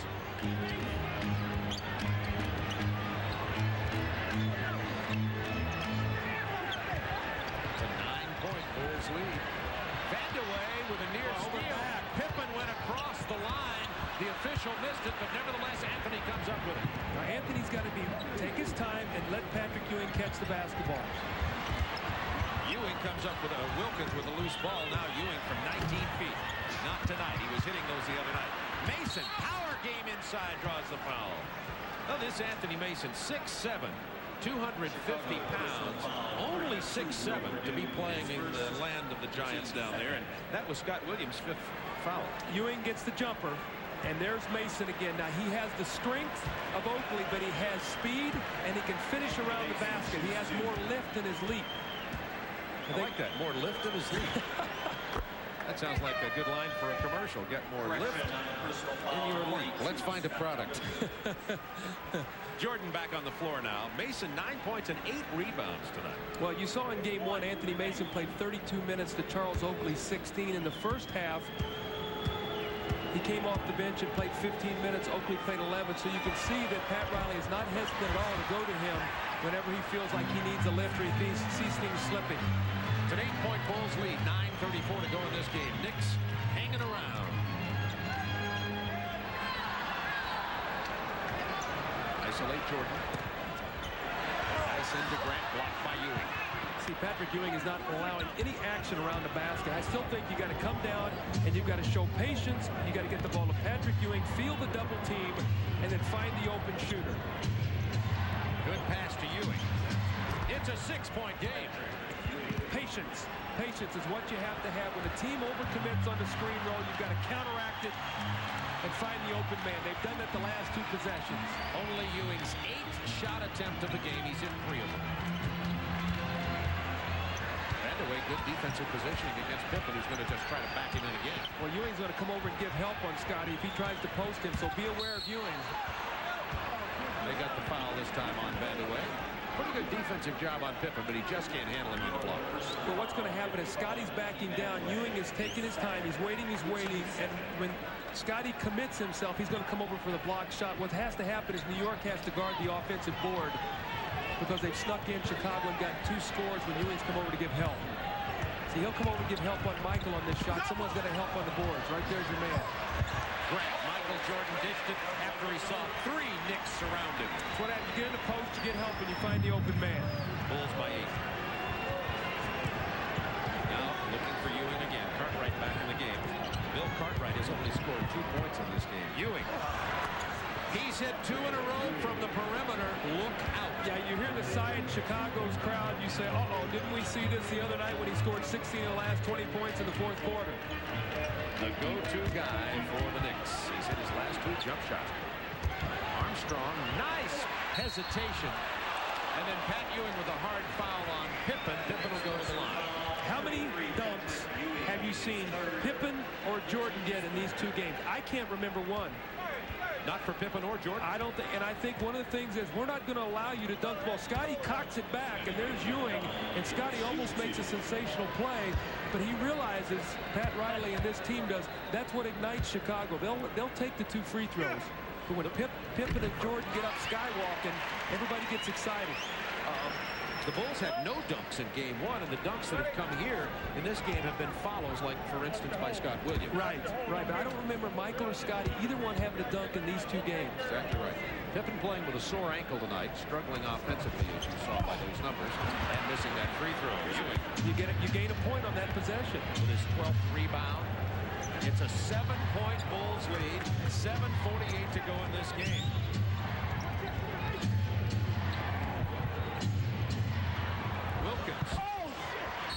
Cartwright with a loose ball foul. No, checks that off. The ball bounced over the backboard, and it would simply be a violation Chicago ball. But you had the right call. You had the right call. If the ball had not hit the shot clock, it was a loose ball foul. So you were right on that one, Bob. Thank you, Coach. 7:29 to go in the game. They're not going to allow Scottie Pippen to turn the corner on screen roll. He and Michael Jordan, they're going to force somebody to hit an outside shot. Jordan draws the double team. 6 to shoot. That's a 3. Run down by Vandeweghe. Pippen only 2 of 11 tonight. 8 for 18 in the first game. Anthony trying to post Ewing. Not this time. If it goes in, though, if they double team off the dribble, Vandeweghe will get the shot. Ewing's hit 3 in a row from there. And Doug, you asked the question in the first half. Ewing turned that shot down time after time. Maybe he was just saving them. It is a 5-point Bulls lead. The Dutch boy points in the paint. New York up 28-16 over Chicago, and Ewing starting to come alive. Well, he's stepping out on the floor and making that little jump shot that we saw him shoot so effectively. Be interesting to see if Chicago now is going to decide as soon as he catches it to come double him immediately and force him to pass the basketball. Oh, do we have a good time in Chicago? I was doing this here at the... Had you not gone into broadcasting, Bob, what a job we had for you. Now you're rolling over the NBA. Look at this. Another good-looking Chicago guy. Surfs up at the Madhouse on Madison Street. I think I take offense at that. I don't know if I... Oh, we love each other. We can poke fun. Armstrong over Mason. Big bucket by B.J. Armstrong. Well, B.J.'s played very well tonight. What is that, 5 for 6 from the floor for B.J. tonight? Hit some big shots. 73-66.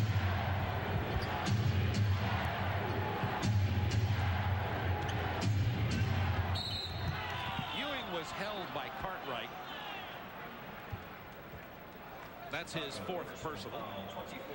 A team foul situation. Both teams, Knicks and Bulls, with 3. 6:20 to go in the ballgame. One of the real factors in game 1 was that Chicago got in the penalty early, so it's very difficult for them to guard Michael Jordan late in the game without fouling him and putting him on the free throw line.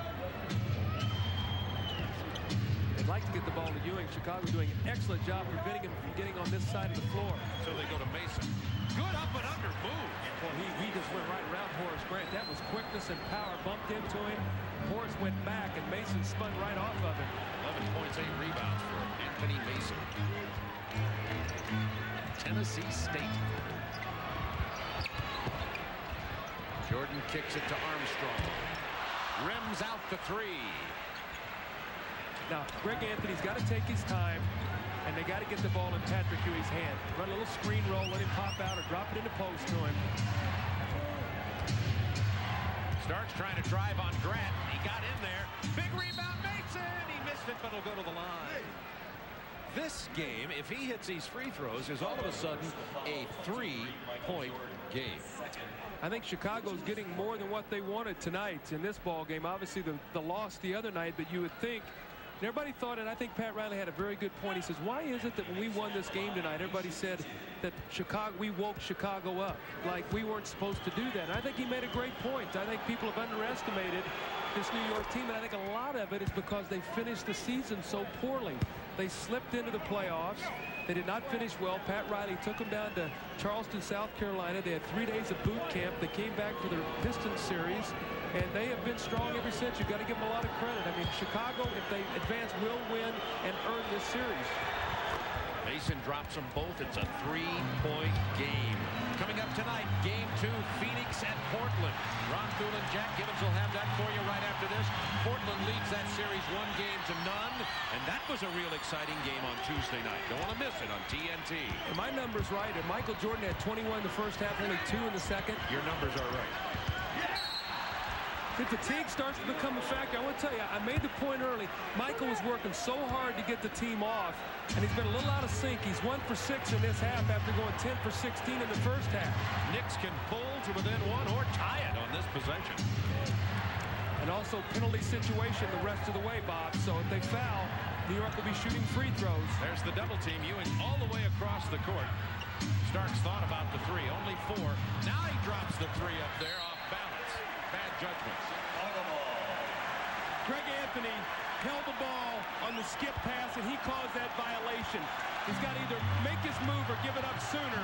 Excellent defense, though, by Chicago. New York only 1 of 8 from downtown tonight. Jordan alone. He ain't going to miss that.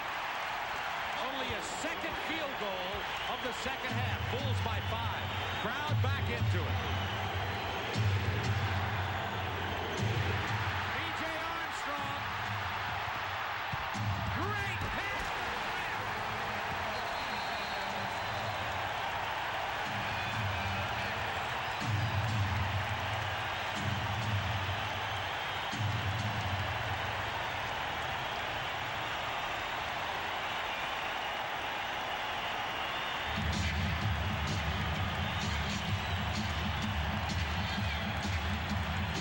Within 3, then 4 straight Bulls point. This one off the turnover. We talked about the Bulls creating turnovers. A careless play by Greg Anthony. He's played hard, but that's 20 turnovers. That's 4 by Anthony. And here's what Horace Grant gives you: speed and quickness from the power forward position. Horace is starting to wake up. That's 10 points in the second half after a very quiet 3 in the first half. 77-70 Chicago, 4:12 to go.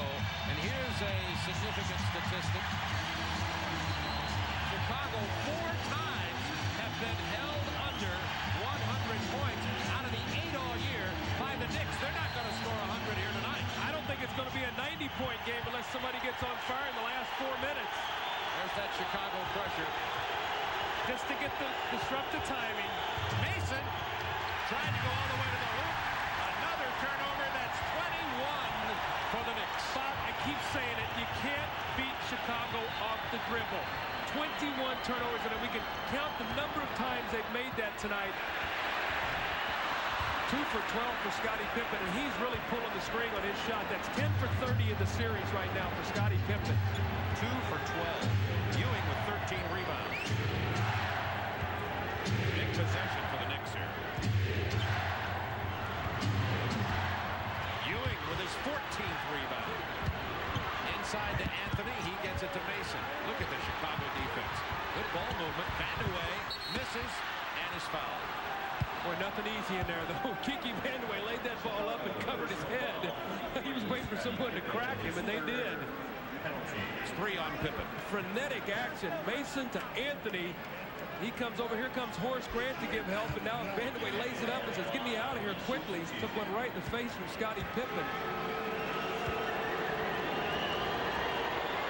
Vandeweghe, an 80% free throw shooter. It's a 6-point game. 3:20 remaining. See, I'm sorry, Bob. The reason Vandeweghe is on the line, I mean, is the reason he's in the game right now is because with all the doubling and trapping, Pat Riley feels like maybe he might get an outside shot or a three-pointer. The Bulls have done a good job of covering and rotating to him, other than the one time. Remember that the Knicks have a foul to give inside the 2 minutes. They've committed only 3. How about this matchup? Vandeweghe on Jordan. And you know what? Let me tell you something, okay? Let me tell you what Pat Riley's thinking is. You put your weaker defender on Jordan because he's going to get his anyway, and you say we've got to shut down Pippen and Armstrong. So that's the thinking. You might think, why is this going on? But knowing Pat Riley the way I do, that's his thinking right now. And Michael Jordan has struggled here. Only 4 points in the second half prior to this trip to the line. And I think you pointed out, Doug, very clearly that a lot of that has to do not just with Knicks defense, but with Jordan's fatigue. And missing a free throw is definitely a sign of fatigue for Michael Jordan. You know, the Bulls against Miami, they played heavy minutes, Michael and Scottie, even though they won that series in 3 straight. Both of those guys averaged well over 40 minutes in that series. And although it was only a 3-game series, those minutes start taking their toll as you go through the playoffs. And only the 3rd and 4th free throws for Jordan. Let's see how many more he gets down in this final 3 minutes. It's a 6-point Bulls lead. They'd like to free up Vandeweghe if they could for a jump shot. Remember, Starks is a big 3-point shooter. Pippen better get up on Vandeweghe. That foul on Bill Cartwright holding Ewing. Vandeweghe had a great entry possibility that time, and he didn't get the ball to Ewing in time. 5th foul on Cartwright. May as well use them all. Absolutely. And you don't want to allow them to get an easy score. You want to make them earn everything at the free throw line because they're doing the same thing to you at the other end. They're not giving you any layups either. Patrick Ewing tonight with only 10 points. He's an 84% free throw shooter.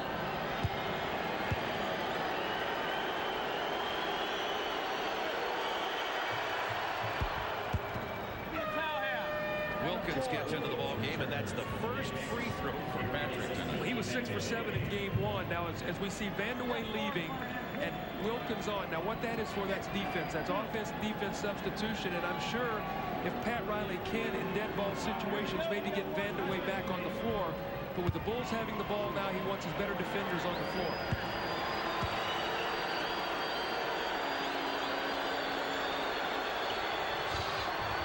It's a 4-point game with 2:47 to go. Both teams shoot free throws the rest of the way. Ooh, Scottie over. Wow. Very close to over and back. Mahalik said the ball didn't get over. They're going to call Mason for the foul. If we see that play by Scottie Pippen, I don't know whether our great director of the truck, Lonnie Dale, has it, but let's watch. If we stop it right there, okay? You've got to establish both feet, you and the ball across half court. So Scottie has not done that. He straddled it. He's allowed to throw back. All right, that's a good play and great camera work by our truck. Tremendous. And a good call by Paul Mahalik. He explained that to Pat Riley. Pat didn't want to hear it. Bulls by 5. Grant, only 3 points in the first half, and now 11 in this half. The Bulls have found a way to get Horace Grant into the game. He is one of the big 3, and they better not forget that. That ball hung on the rim. Mason couldn't get it. Loose ball foul on Chicago. Knicks ball. They're calling it on Grant. That's his second. You call that so right. The ball bounced one more time on the rim, and the New York Knickerbocker, who was in front, mistimed his jump. Michael got it, but Patrick Ewing came over, defended the shot. Now Ewing to the line to cut this lead down to 3. 2:33 to go in the game. 15 rebounds for Ewing tonight. He hasn't scored big. He has 2 block shots.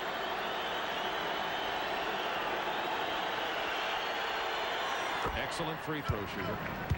I tell you, the one thing you have to appreciate about Patrick Ewing in tonight's game is he didn't start forcing shots. You know, he didn't start becoming selfish and looking for his own shot. He's gotten much more aggressive as the game has gone on, but he did not get selfish and look just for himself. It is a 3-point Bulls lead. 2:33 to go.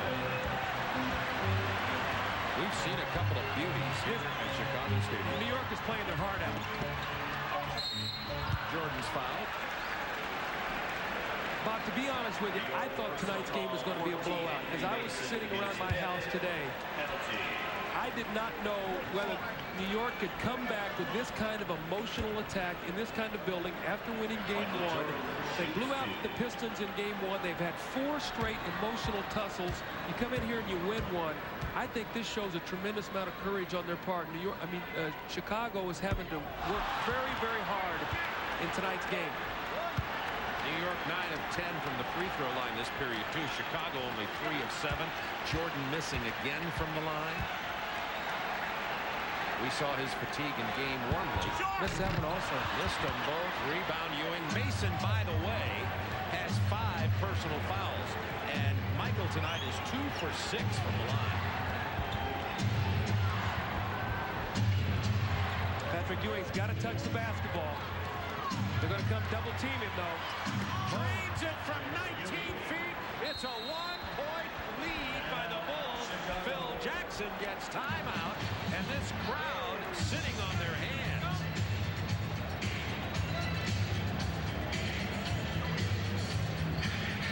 The double team gets there late. Ewing gets the jump shot. Well, we wondered why Patrick Ewing wasn't shooting this shot early. The ball comes, and we're going to see right there if we hold it. Here comes Horace Grant. He's playing Anthony Mason. He's going to try to come all the way across the floor and double team. He can't get there soon enough. But watch this as the shot goes. Watch what else happens. Look at this. If he misses, Mason is on the boards. So I think Chicago's going to have to make a decision on this, what they're going to do. Ewing 4 points and 11 rebounds the first 3 quarters. 12 points, 5 rebounds this period, and we have 2 minutes left. How about John Starks came over to me during the timeout. He said, we're going to win this game. He walked all the way over here. 10 to shoot for Chicago. And they're looking for Michael Jordan. 6 to shoot. Boy, oh boy, someone's going to have to look for it. B.J. Armstrong in the paint. Big bucket. Well, he's made some big ones all night. Bulls by 3. It's a big possession right here. Chicago's got to get a stop. Looking for Ewing. Cartwright all over him. Cartwright playing with 5 fouls. Illegal defense. Oh, he's called an offensive foul. On Patrick Ewing. Wow. Wrestling with Cartwright on the block. Wow, Mike Mathis with a call all the way across the floor. In a crucial time. I haven't seen one of those in a while. Let's watch it again. Let's see if it was happening. Here's the wrestling, the arm wrestling going on. And right there is where you call the foul when Ewing put his arm down against Cartwright. But a gutsy call by Mike Mathis. Bulls with a 3-point lead. 9:16 to go. I guess not so gutsy if you're in Chicago Stadium. That'd be a gutsy call in New York. Grant misses. Wilkins with a rebound. Another chance for the Knicks. Timeout, New York. Trailing by 3, 1:05 to go. Riley just said, come on, Mike.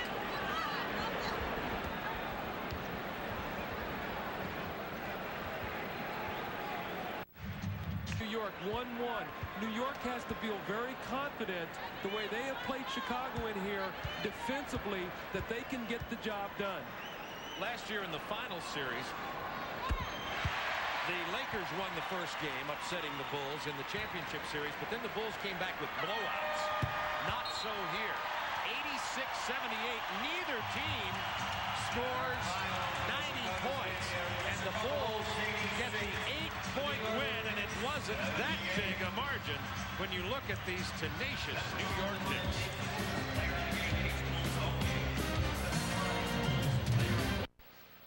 Once again, it was madness on madness.